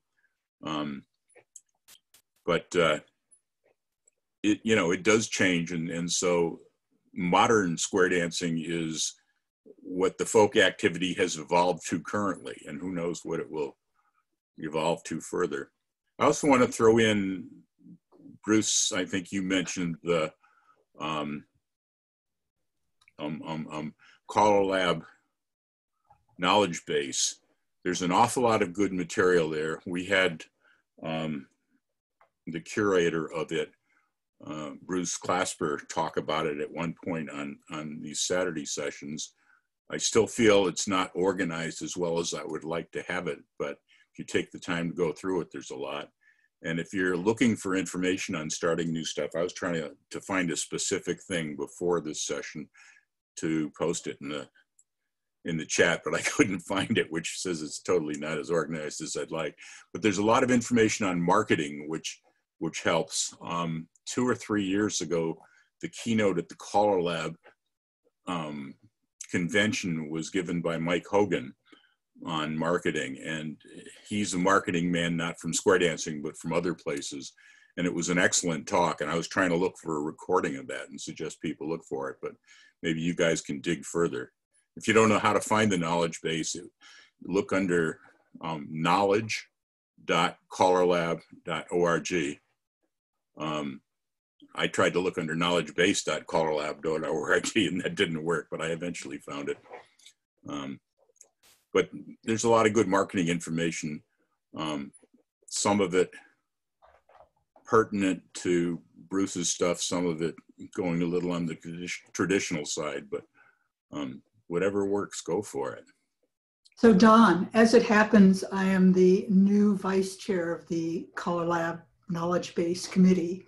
Congratulations, Chris. So yeah, right, thanks. So any feedback on organization, because I also have some issues with it, but it's really the product of one person at this point. So feedback on organization, feedback on things you'd like to see included, let me know and we'll work on it. Well, I think what I will do is not give you any feedback on organization, but whenever I have a frustration, I'm looking for something and I can't find it. Right, let me know. Yep. And the first 2 things I'll point at right now, I couldn't remember how to find it. I had to find an email from Barry where underneath he said, click here to get to the knowledge base. Caller Lab's thing doesn't have a prominent place for it. I tried knowledgebase.callerlab.org. I couldn't find it. I tried callerlab.org/knowledgebase, and I couldn't find it. There were a number of comments on when we had the caller coach when we had the caller coaches on, sort of trying to defend the caller accredited coach program, and so people were ragging on Caller Lab a little bit, and the business of the knowledge base and being able to find things like that generally on the website was a hot topic. So there's, I'll just mention it again here, that there's definitely some room for improvement there. Google the one thing. Oh, go ahead, Alan. I was going to say Google is your friend. I put in Caller Lab and Knowledge Base, and it came right up in Google search. Yeah, me too. It comes up, but it's quite difficult to find things in it. Well, as they say, a little bit of knowledge can get you in trouble. I decided to bypass Google and go right to callerlab.org, and it got me into trouble. Okay. If you go to callerlab.org, one of the first things you should see is a link to the knowledge base for those that want to find that, and it's not readily available. It didn't jump out at me when I looked. Chris, the other thing, if you can find, is locate Mike Hogan's keynote that was a few years ago. I assume you were there and remember it. He just did I'm not a marketing kind of person. I'm not an organizational person, but I was very impressed by his and wouldn't mind listening to it again. But just a quick look to let people here know about it, like for 10 minutes before I joined into this session. I couldn't find it. Just a thought. Boy, did that break up the conversation. Come on, guys. I just Googled it and got a direct link to it, Don. I'll send it to you. I'll put it in the chat. Put it in the chat. Thank you, Alan. Yeah. I'd just like to, in the dead, you talked about marketing and presentation, Bruce. I was just having a look at your website. This is why I wanted to ask about sharing the screen, if you don't mind. So I'm just going to do that. But as you can see, that's just a picture that's on the website. And it's a bunch of people. They're not in traditional square dance outfit, just a bunch of people. Most of the ones in that picture are older. They're having a good time. But then you look at, as you go down through it, This is the presentation that you're giving when you're out in the community having fun. This is the presentation when you're out in the community having fun. They're casual, but they are in actually, if you look, this is what caught my eye. And I looked in your shop, you've got jackets, you've got t-shirts, you've got polo shirts. Actually, I'm not promoting your logos and everything else, but I noticed that everywhere I look and in the crowd and a few other places, you've got people wearing your club colors, you've got people wearing the club logo, the North Shore Squares logo, but it's very passive. It's not in your face as a Crinlin would be. You could see those people in a crowd anywhere and look for that after a presentation and say, right, I want to go and talk to that person if I'm interested. You're still in the promotion, but you're not so in your face that, oh, you'd never catch me dead wearing a Crinlin type attitude that you got. And I just wanted to point that out. You see a lot of people having fun wearing what most people wear, even though it's still a presentation of the club or the group that you're promoting. People really tend to underuse the dancers when they do these demos. Those guys are supposed to be your ambassadors, and they should be well briefed and well armed at how to interact with the people who are, you know, hanging around watching the demo. We always put, it's never controlled who shows up. So always there's several people left over when we form squares. And those people take, you know, business cards and go around. Anyone who seems interested, they hand them the business card and answer any questions they have.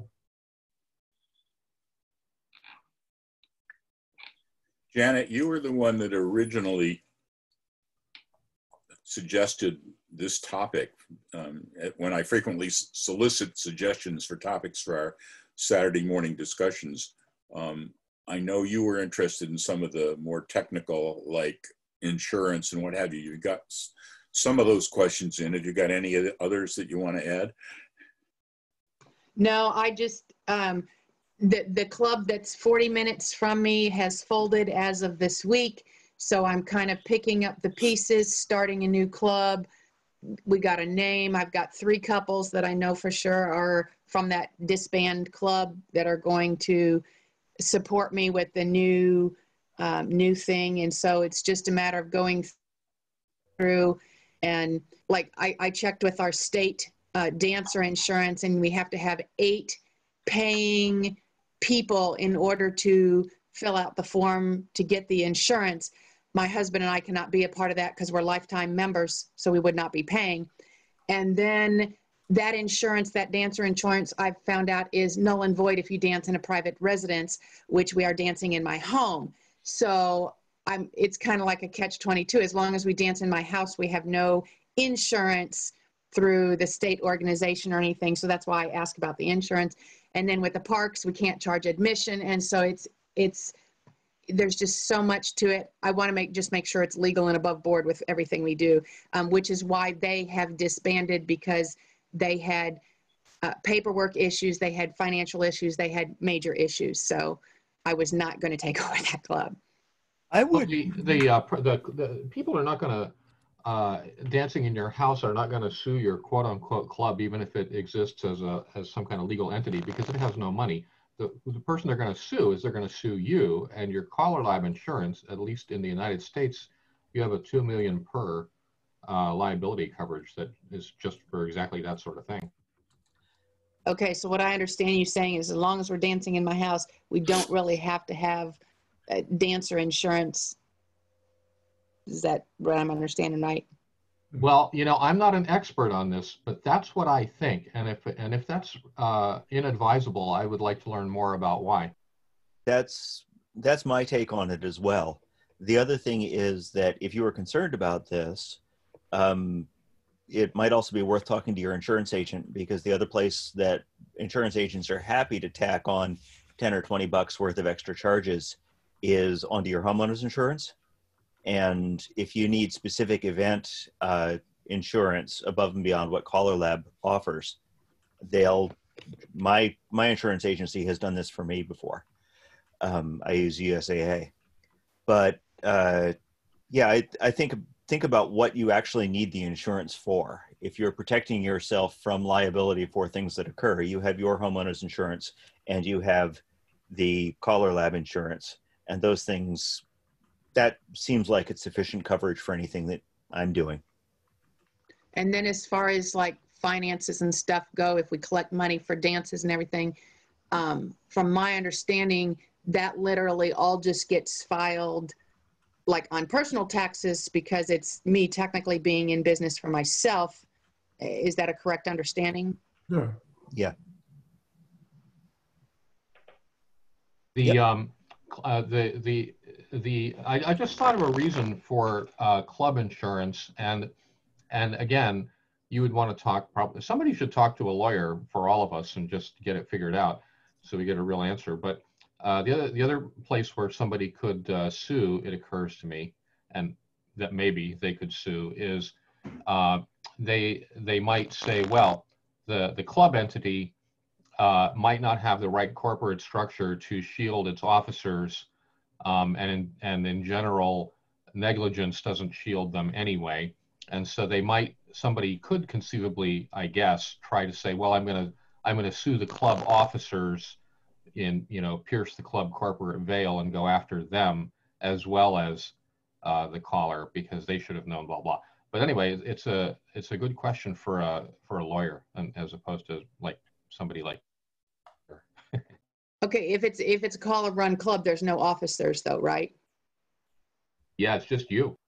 Yeah. Okay. So that's what it will be. It will be me.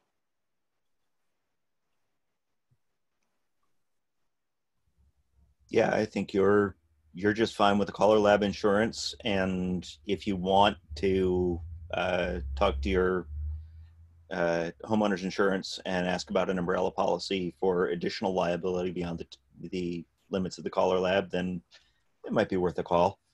If you don't have assets that need to be protected in that scale, then probably don't need to. And then as far as, obviously we're starting with ground zero in terms of funds. It's just, you start charging for practices or whatever it is you start doing to gain some funds to do something with. And obviously they're stuck with me until we have money to pay another caller to come in.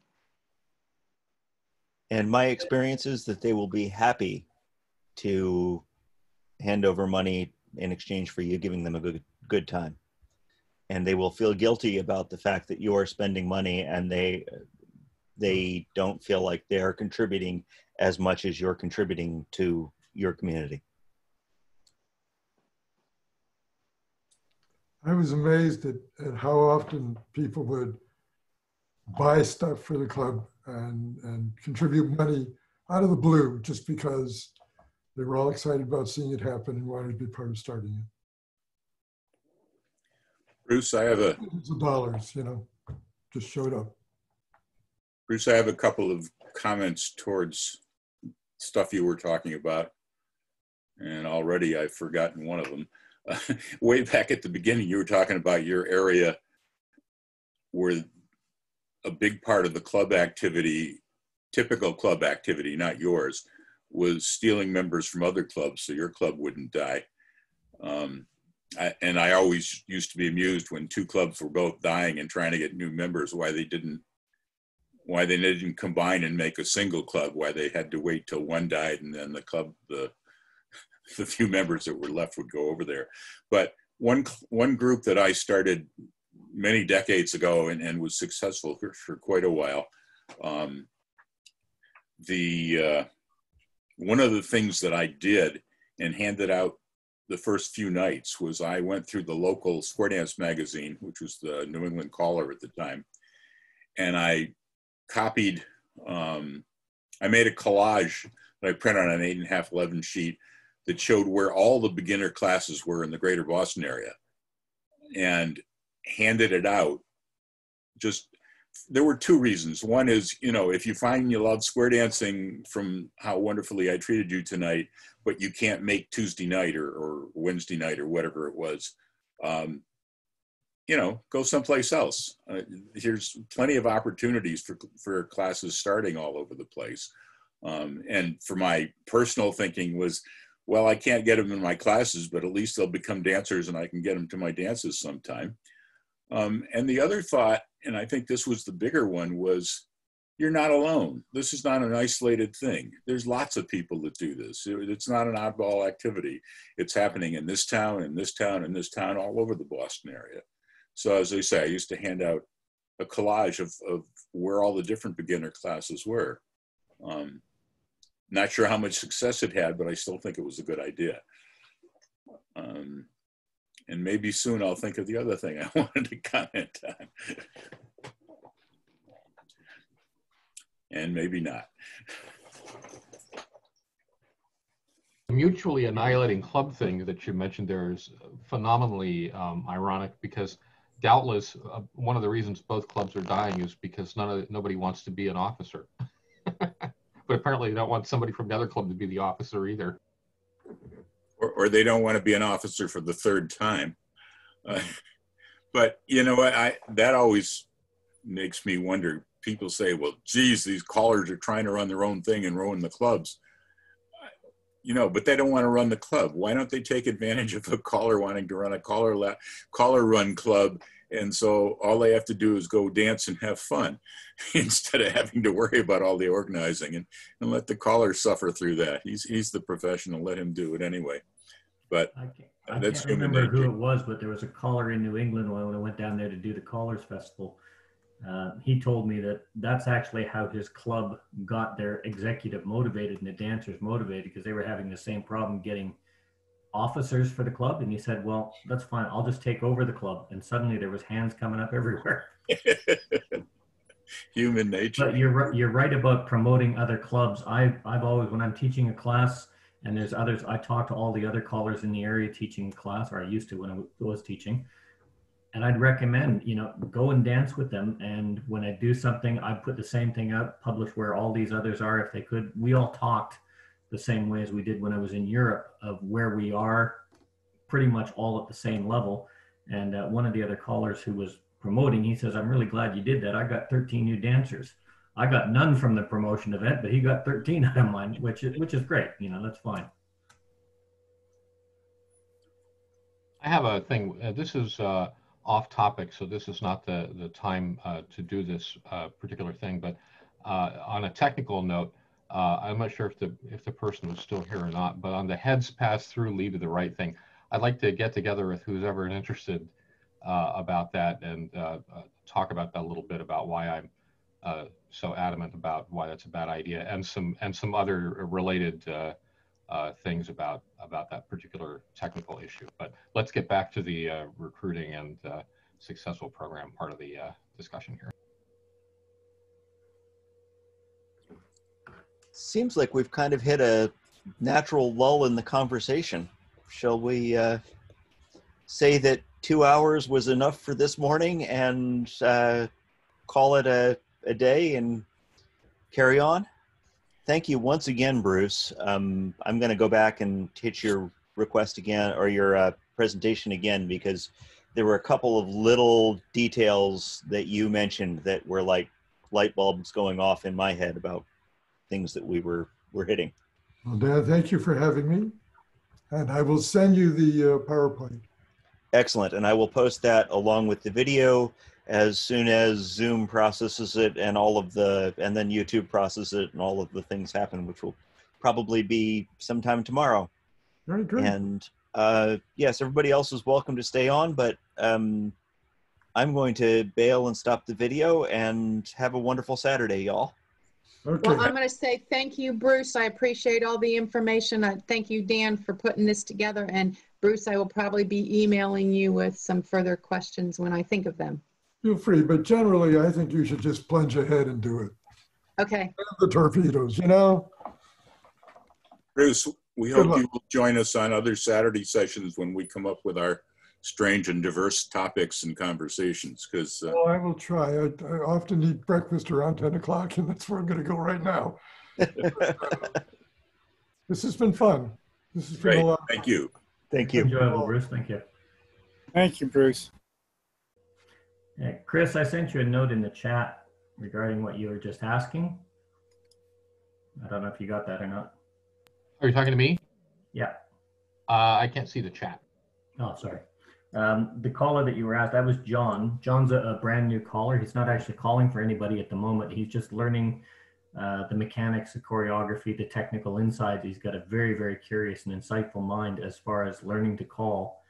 And he'll come up with things like that. It's not a matter of is it proper or is it improper or what's technical or what is not technical. He's asking because can I do this?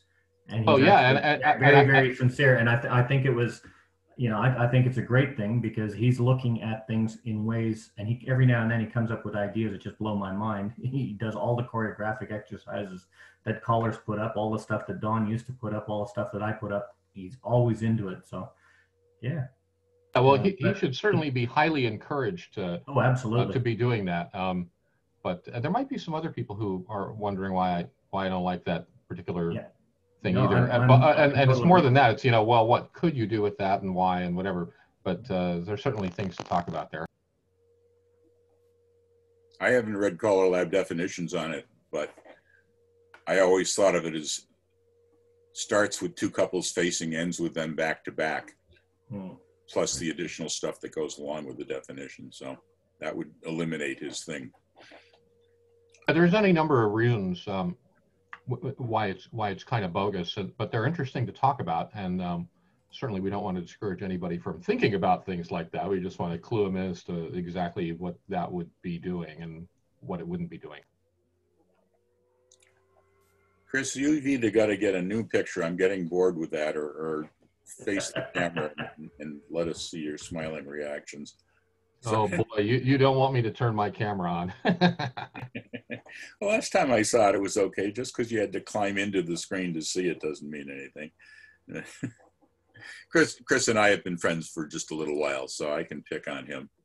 And I actually did figure out how to set up how to set the camera up so that I get the perfect angle without having to do the usual look up or down things. However, the background that you would see is just completely embarrassing, and my computer's not powerful enough to put the fake background in. Oh well. Actually, Don, very, very interesting comment you made, because it no longer says that. It says the formation is a couple. It says active couples have an expectation fence facing other dancers at the end of the call, but applications of lead right that leave dancers facing no one may be considered as unusual, but there's nothing that precludes it. So from the pure technical point of view, it says working as a unit, as a single couple move forward along a 90-degree arc to face the couple or wall to their right. So right, but the thing is, I would not use it. I'm in absolute agreement with you, Chris. But technically, there's nothing wrong with doing it. I mean, well, the thing that's technically wrong is that you can't be putting people in formations that are undefined, and that's completely undefined at all levels. You could conjure a formation at challenge from which it would be legal, but just saying that to some people would be totally unfair. But you could always directionally call, you know, like heads pass through, lead to the right, and those couples, you know, wrong way promenade and stand behind the sides. But now you're doing directional calling, and I think the international people might have an opinion about that. Yeah, I have absolutely no problems with expecting dancers that can dance from starting facing lines to lead to the right and end in a trade by formation. It's still, but that still starts with two couples facing and those couples back to back. But oh again, yeah, that one seems totally fine to me too. But the reason why is not so much because they are or are not facing it, it's because they end in a defined place. Mm-hmm.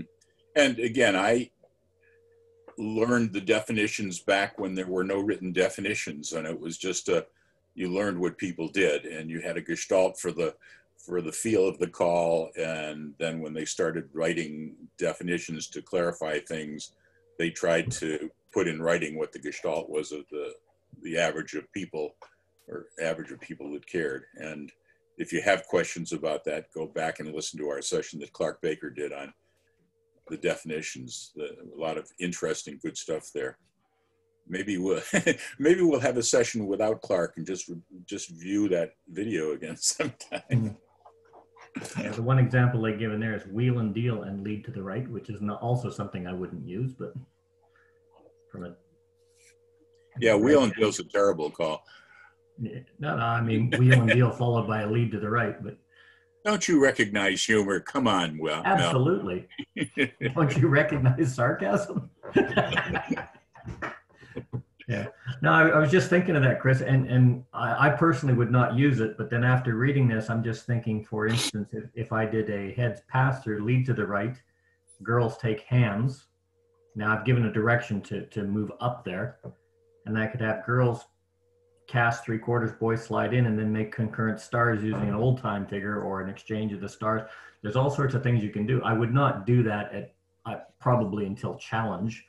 Well, even when you're doing that, even with the directional prompts. But so now you have these people in these offset stars, which is going to be, and they'd be working at angles. Yeah, so not really part of the normal Color Lab approved. You can call anything you want. Believe me, I hate people telling me you can't do this, you can't do that. And the caller can always call anything he wants directionally and whatever, but that's not I hate to use the word legal, but it's not part of the standard program by any means, and it won't work in all places, depending on the language you speak. Don't get me wrong, I'm in absolute agreement with you. I don't think it would be wise in any which way, shape, or form to do this unless you're doing something specific and you're giving a lot of directional prompting to do that kind of stuff, which to me is making the dancers work twice as hard for what you're trying to achieve, which has really no serious gain or benefit from it, because you can get the same interlocking stars with facing couples in a box and stepping to a wave or doing a veer to left and do the same thing. Working at angles, that's for the caller's benefit. That's not for the dancer's benefit. I wouldn't do it. What I'm gathering from what you said, Chris, is just because you can't get combinations to do it doesn't mean you shouldn't call it, as long as your dancers can get through it and they enjoy the variety of it. And your original comment, Chris, that this is good conversation for another time and you should talk to John about it. But you guys can keep going. I think it's time for me to bow out too. Thanks again. See you next week, if not before. Bye.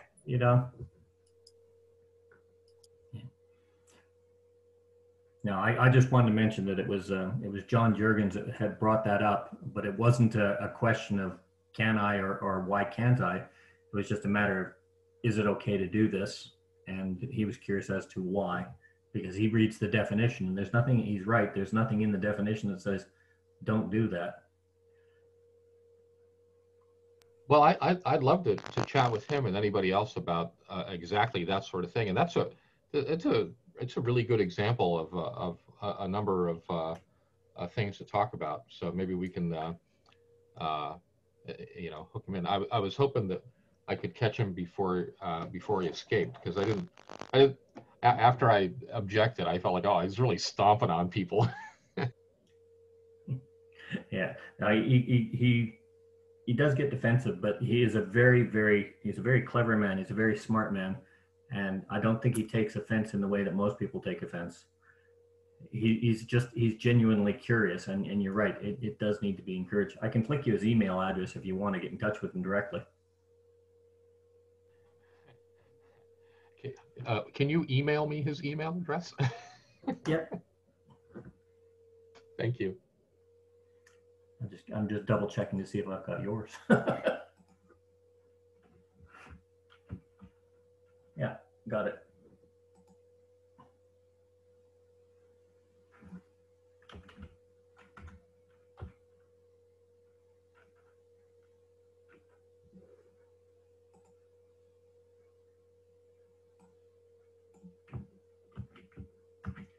Done and done. Thank you, sir.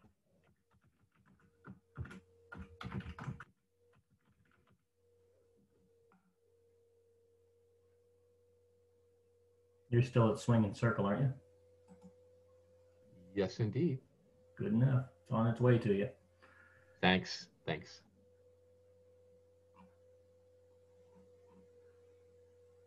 Well, everybody's quiet now. Yeah, I've never seen it like this. You're muted, Yolanda. I said, I'm listening to you, but I'm drawing diagrams at the same time.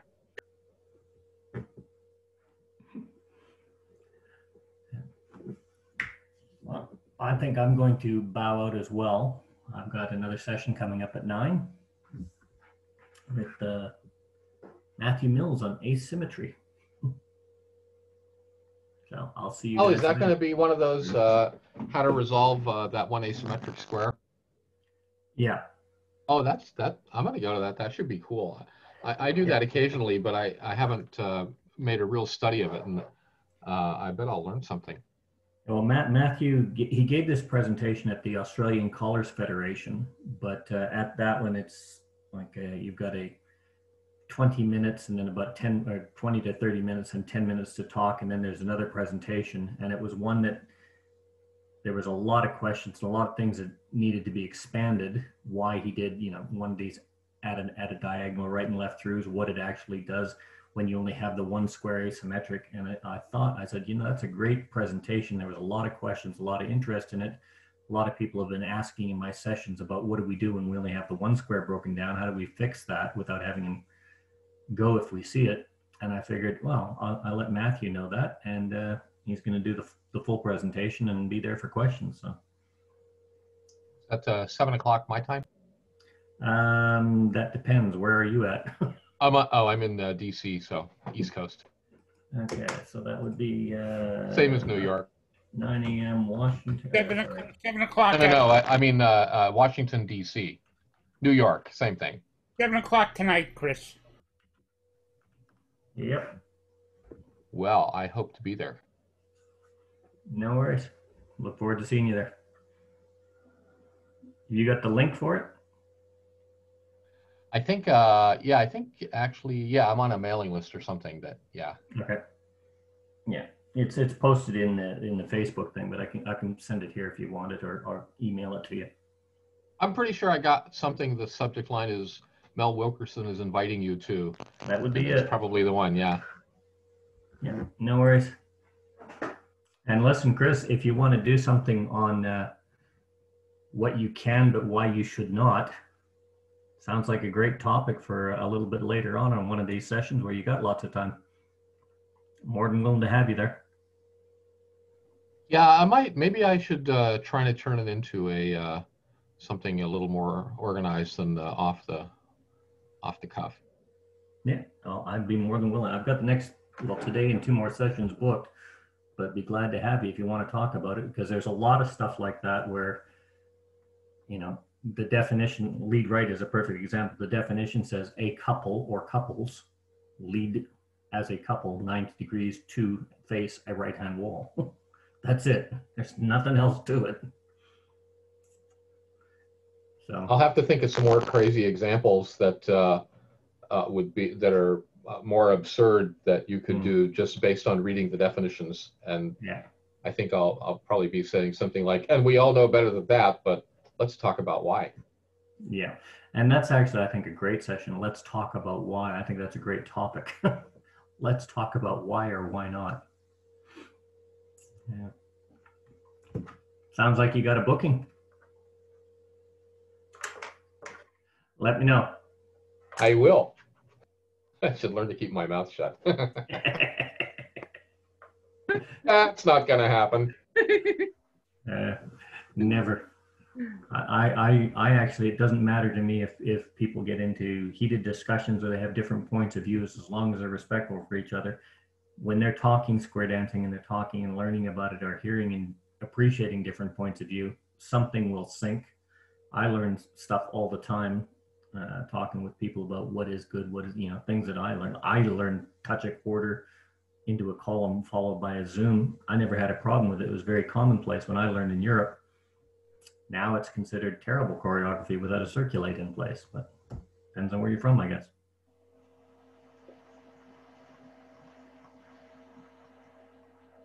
Anyway, I'm going to pull pin here, and we'll catch some of you later.